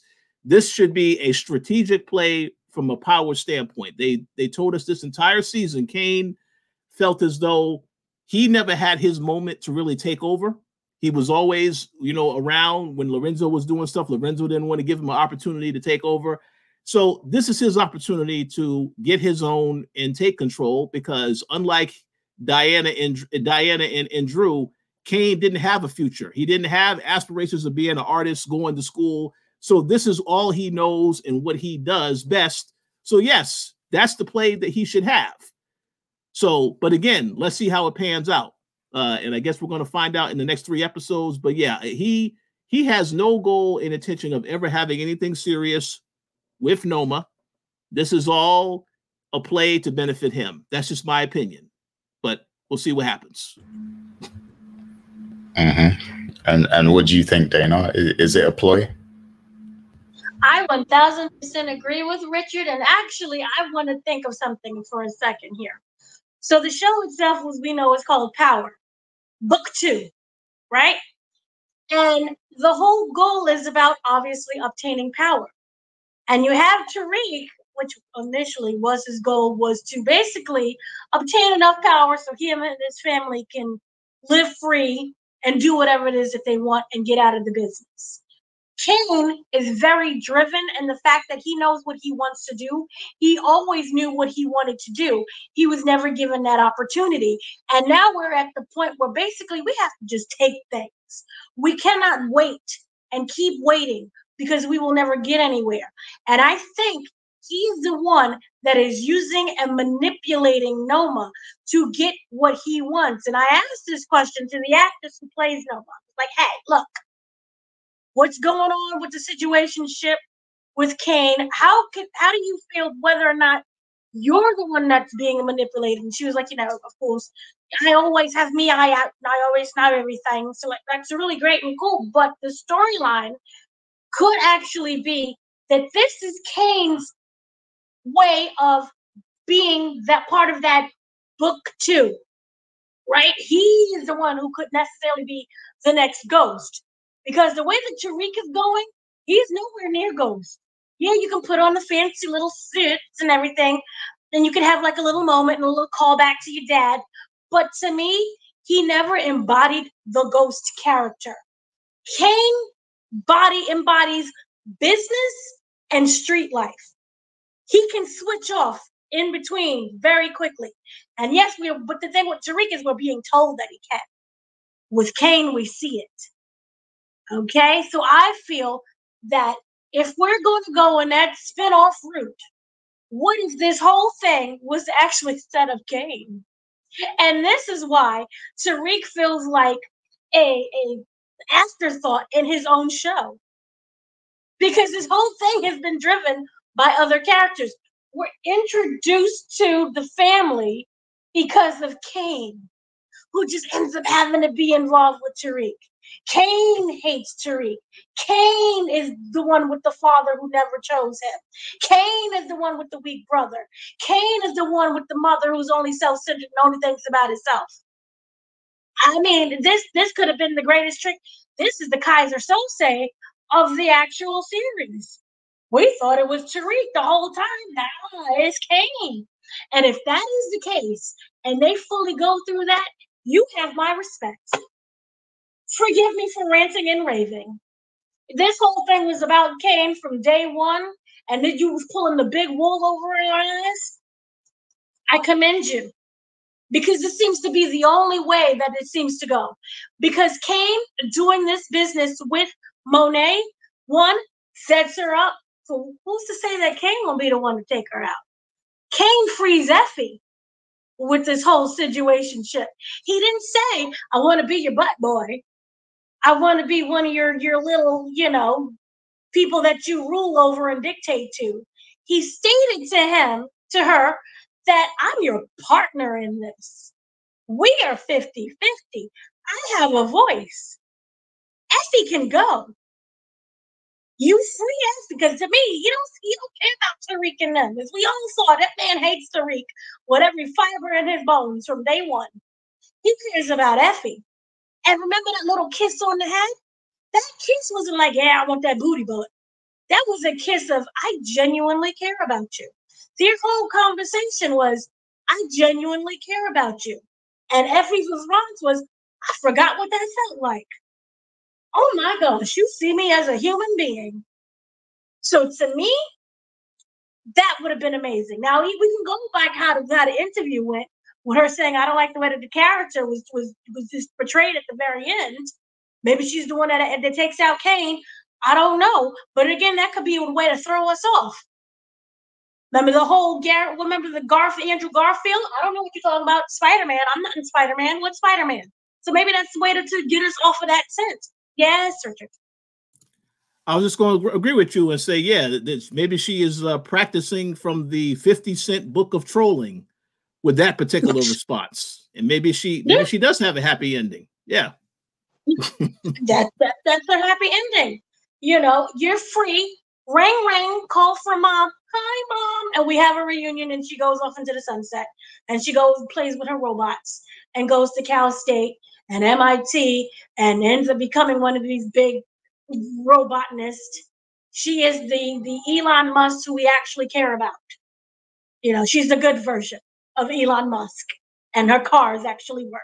So there you go. That's funny. But yeah, I do agree with what you were saying about Kane. Like, Kane seems to be everything that Tariq wants to be, like everything that, he wishes he was in the streets. Kane is that. And, it does seem like the way Kane is written as well, like he's had plot armor in this season. Like, just look at the fight with Zion. Zion is a trained, caged fighter.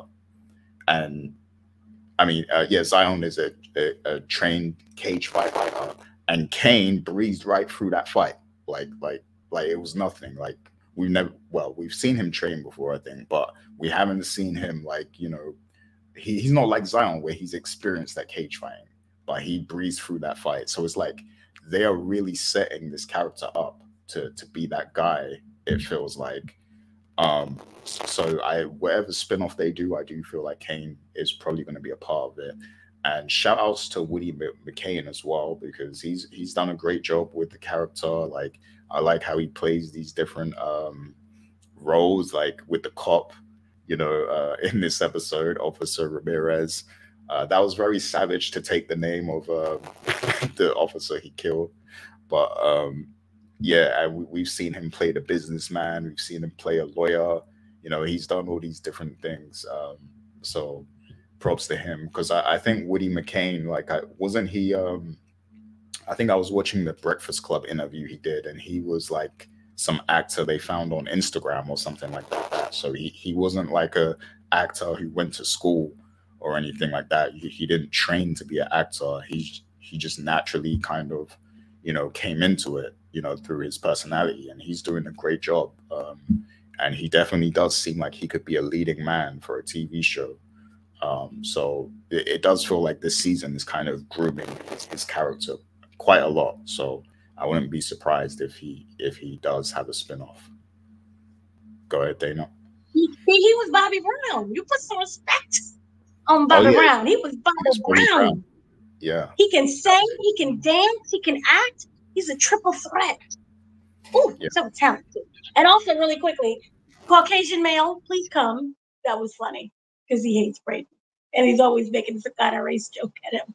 So, yes. Yeah. Yeah, definitely. I forgot about that, Bobby Brown. But yeah, props to Woody McCain, though. He's doing a great job as Kane. And I do think that, all of this is a ploy that he's scheming on Noma. And this might be part of the resolution of the series where, obviously Carter is the main problem because he's trying to kind of take down Noma and he's trying to use the Tejadas. So, I mean, if Kane were to just simply marry Noma and then kill her, and then he owns the organization, and then all they got to do is then get rid of Carter, and then the families are just unified and just everyone's happy. Everyone, goes back to college and graduates, so that would be the easy pathway to a happy ending, I guess. But that's not the ending we want. Let's be real. We want it to be messy. We want some death. So yeah. But yeah, Kane. Whatever the outcome is there with Noma, I do feel like Effie is going to be a part of this somehow. Like, maybe the twist comes into play of, who's really her mother, who she's related to, or whatever. Like this marriage, when he tells Effie that he's gonna marry Noma, I think it's gonna, she's gonna be annoyed by it at first, but I think he'll make it up to her after, maybe. So yeah, we'll have to wait and see what happens there. But yeah, the last question I had, and then Dana, if you have any questions, you can also ask. Last question I have is, what do you think Carter's going to do with the footage he has on Tariq killing Zion? And so me personally, what I could see happening is, based on the trailer for the next episode, we see that taking out Carter is probably going to be a big focus of the next episode. Tariq is going to dedicate a lot of his efforts to that, to trying to break free of Carter. So if Carter were to catch wind of the fact that Tariq is trying to, take him out or get rid of him or something, he has this in his back pocket, and he basically has a send Tariq to jail free card, in his back pocket right now. So, he could take Tariq out the mix at any point if he wants to. So maybe that's how it gets used. Carter catches wind of them plotting on him, and then he chooses to send Tariq to prison with this footage. But do you guys have, any other thoughts on what he might do? Does he have something planned already? What do you think about that? I'll go to you first, Richard. Well, that's an interesting question. I think it's a good question. I don't really know what Carter is going to do because it feels as though this episode has told us that he is obsessed with taking down Noma. He needs leverage to take down Noma. So he's going to try to get as much intel and information and make the Tejadas and Tariq do as all the stuff they need to do to get her out of the picture. While I do think that the next episode, based on that trailer, is focused on taking down Carter, I do not believe Carter will get taken down in that episode. They're probably going to save that for the finale, I would assume, or the episode before the finale. But to answer the question, here's the thing. Obviously, like you said, he does have that evidence. That video could be used as evidence, and maybe he can approach Tariq and say, if you try to take me out, I have this footage this is ready to go out. You will go down. Something to that extent. I have no idea.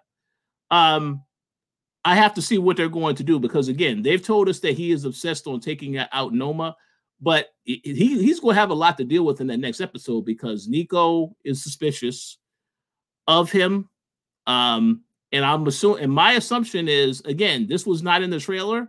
My assumption is that when Nico finds out that Felicia got killed, then he's going to definitely have questions about what is going on, what happened to her, because he doesn't know all that stuff that was going on between her and Diana. So I want to see what is the excuse that Carter is going to tell him about what happened to her.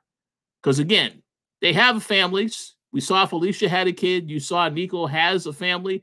They're going to reveal that, I would assume, at some point since he was in that photo.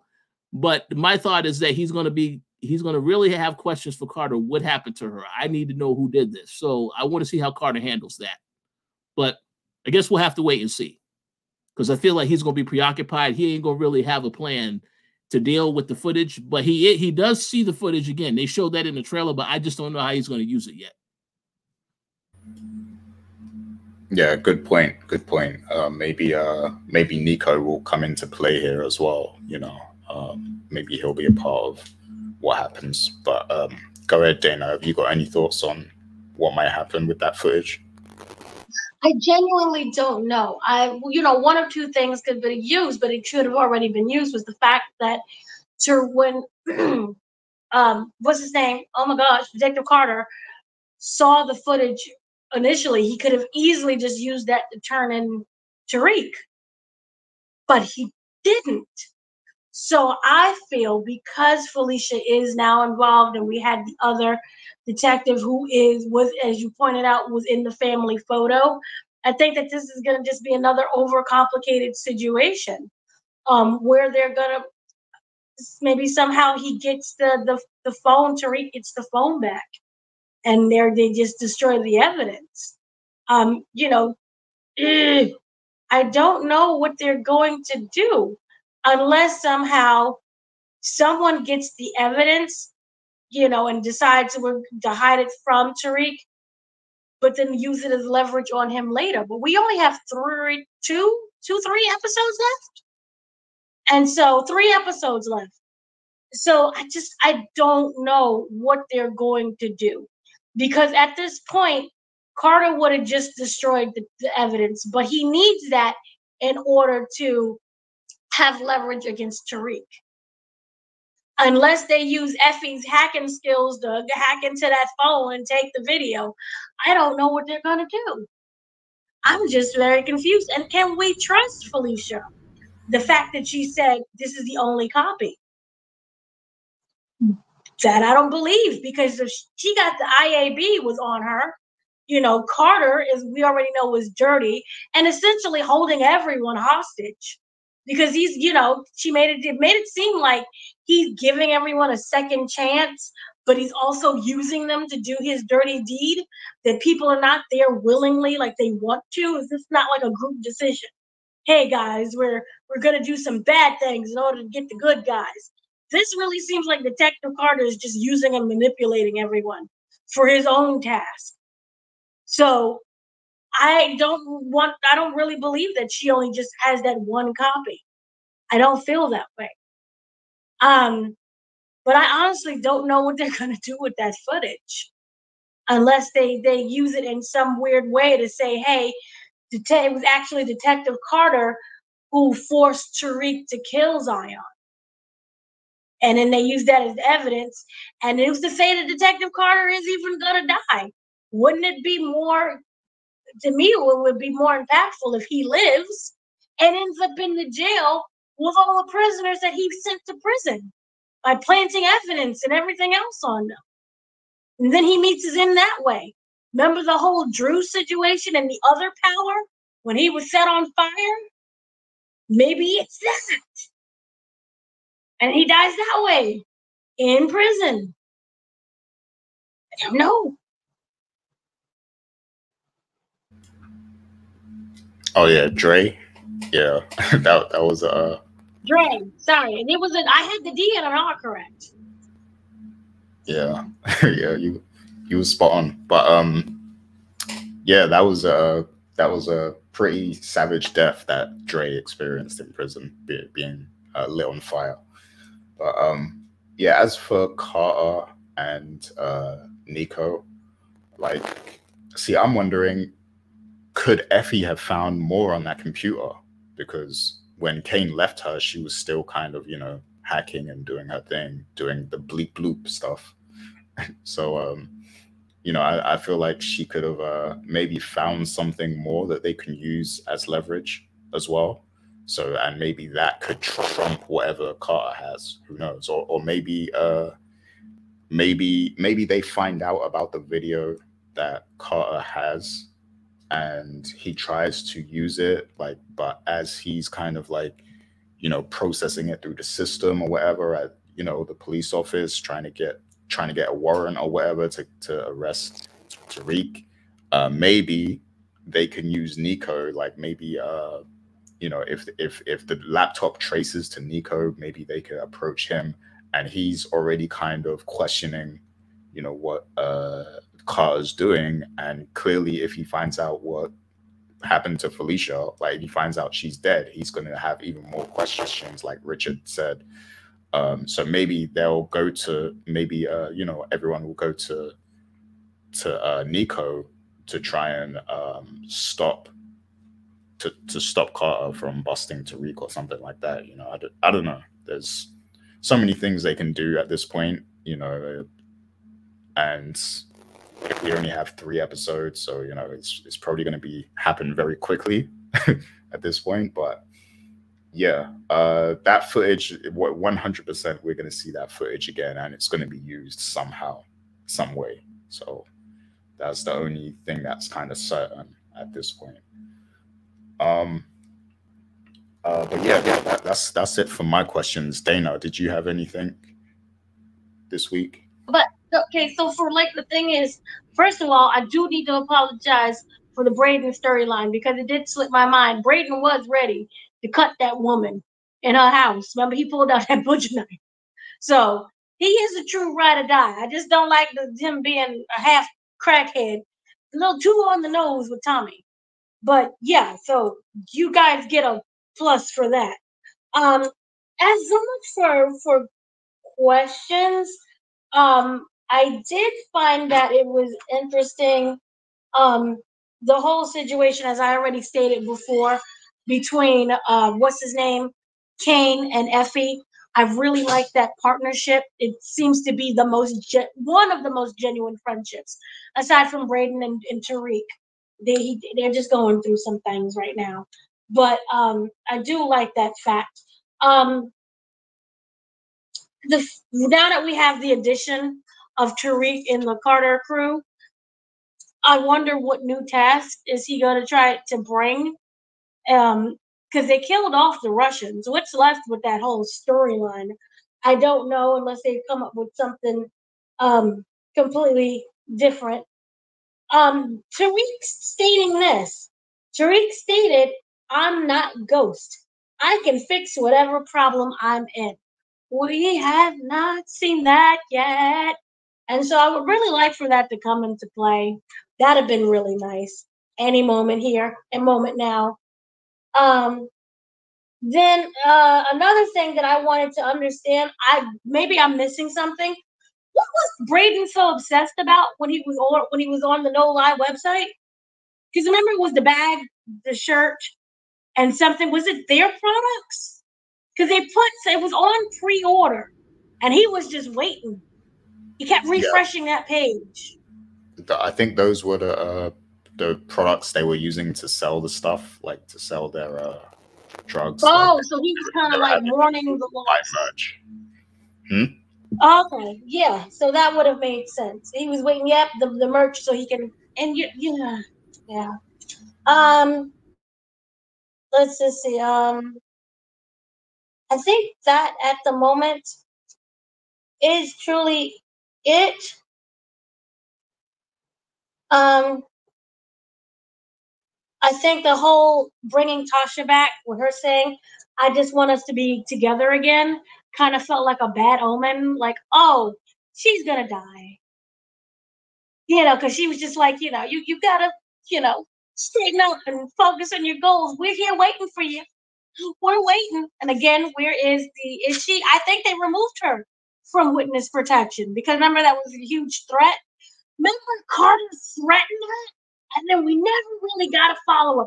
It would have been great to have seen a scene where they completely removed witness protection, and then she was freaking out because we know that she knows that they're gonna remove the witness protection from her.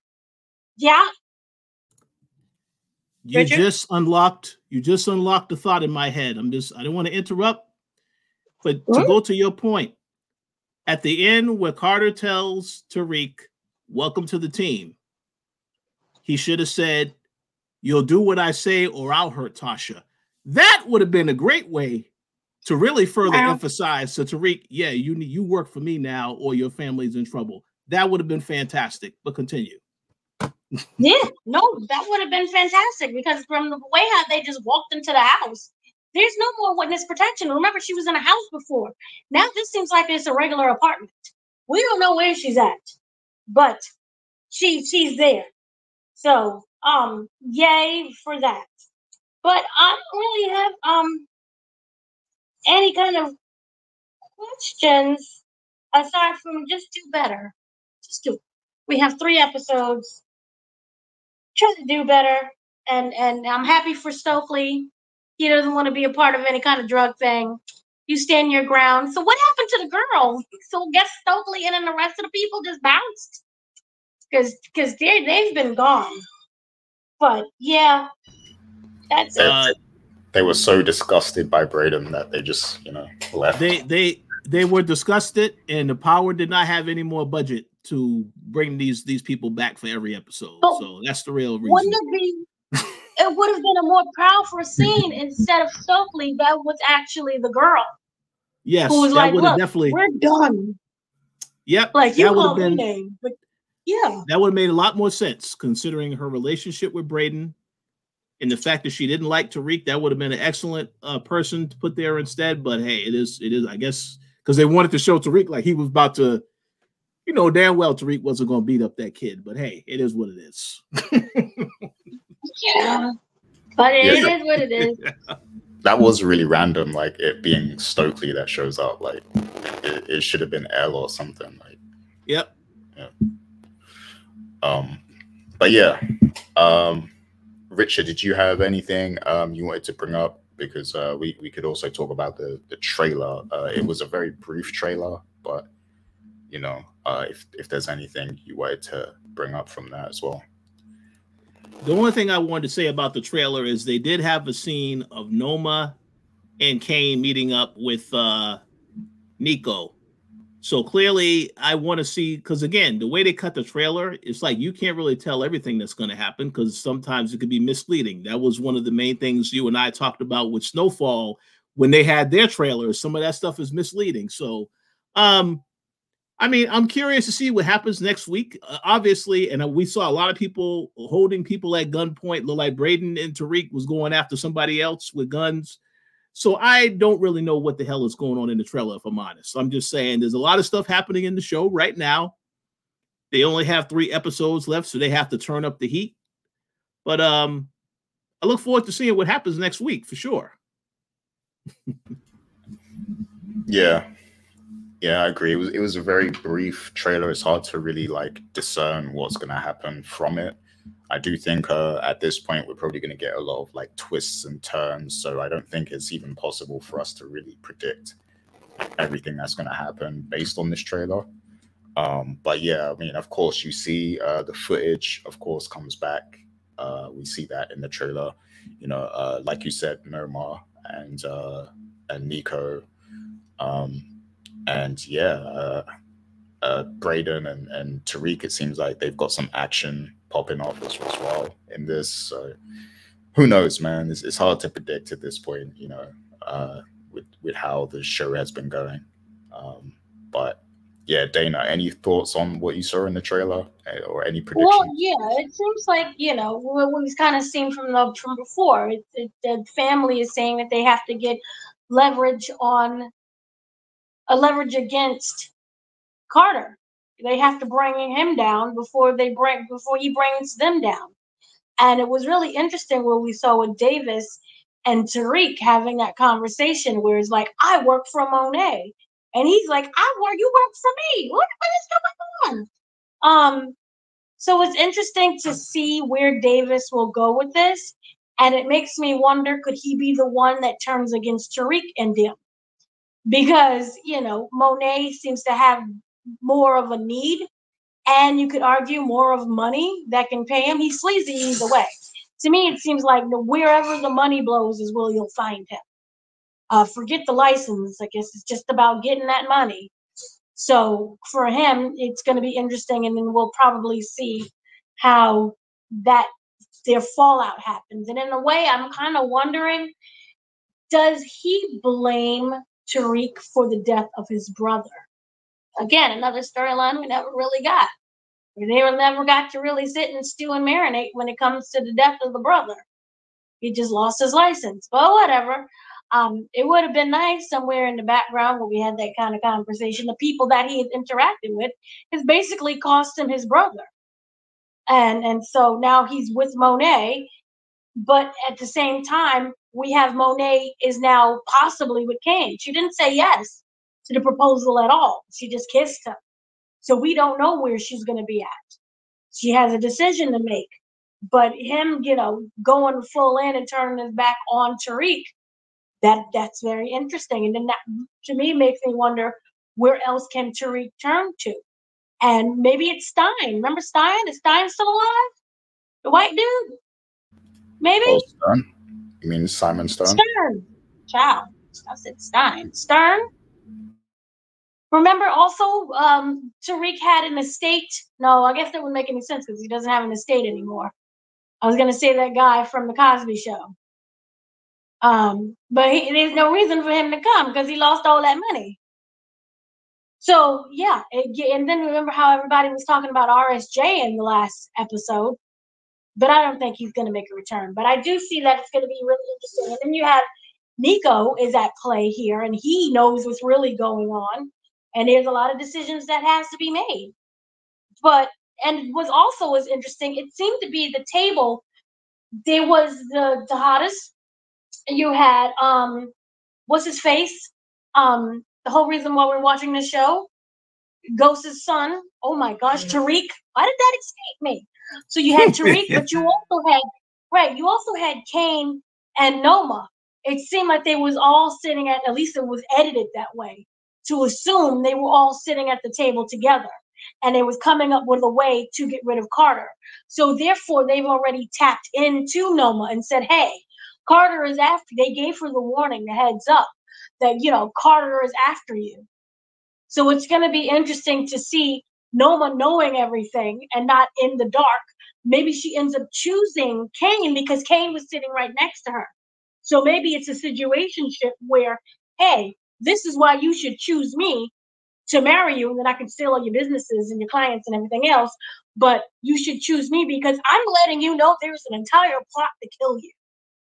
So that is interesting to see, with everyone kind of being the super friends. I always call it the super friends from last season. No matter how much we fight, we have to come together to take out our common enemy. So Detective Carter is that common enemy. And the only loose cannon that I just cannot predict at this moment is Nico.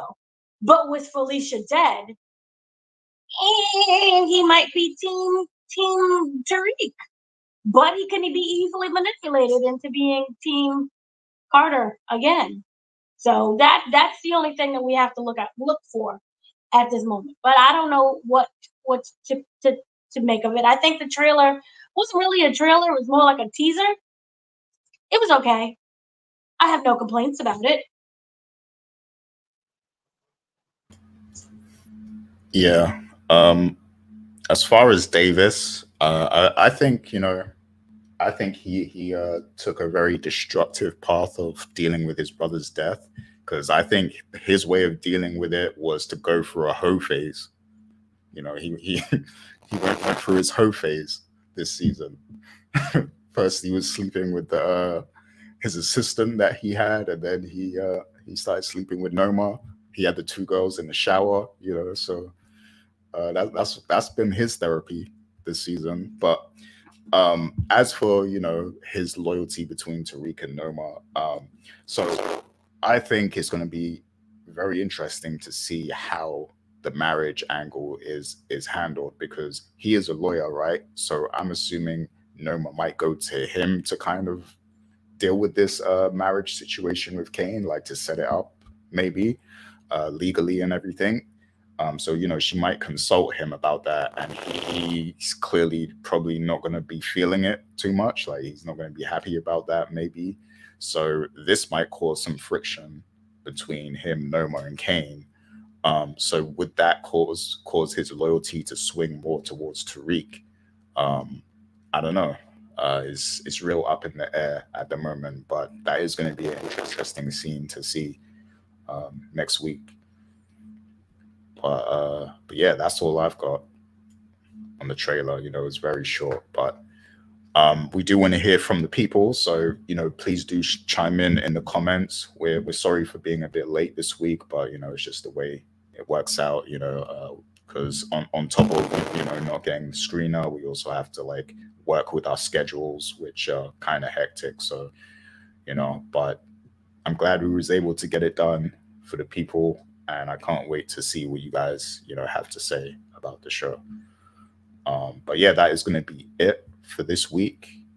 We thank you all for listening or watching, and we'll be back next week to recap episode 8 of Power Book 2 Ghost Season 4. So until then, take care, everyone, and we'll see you soon. Peace out.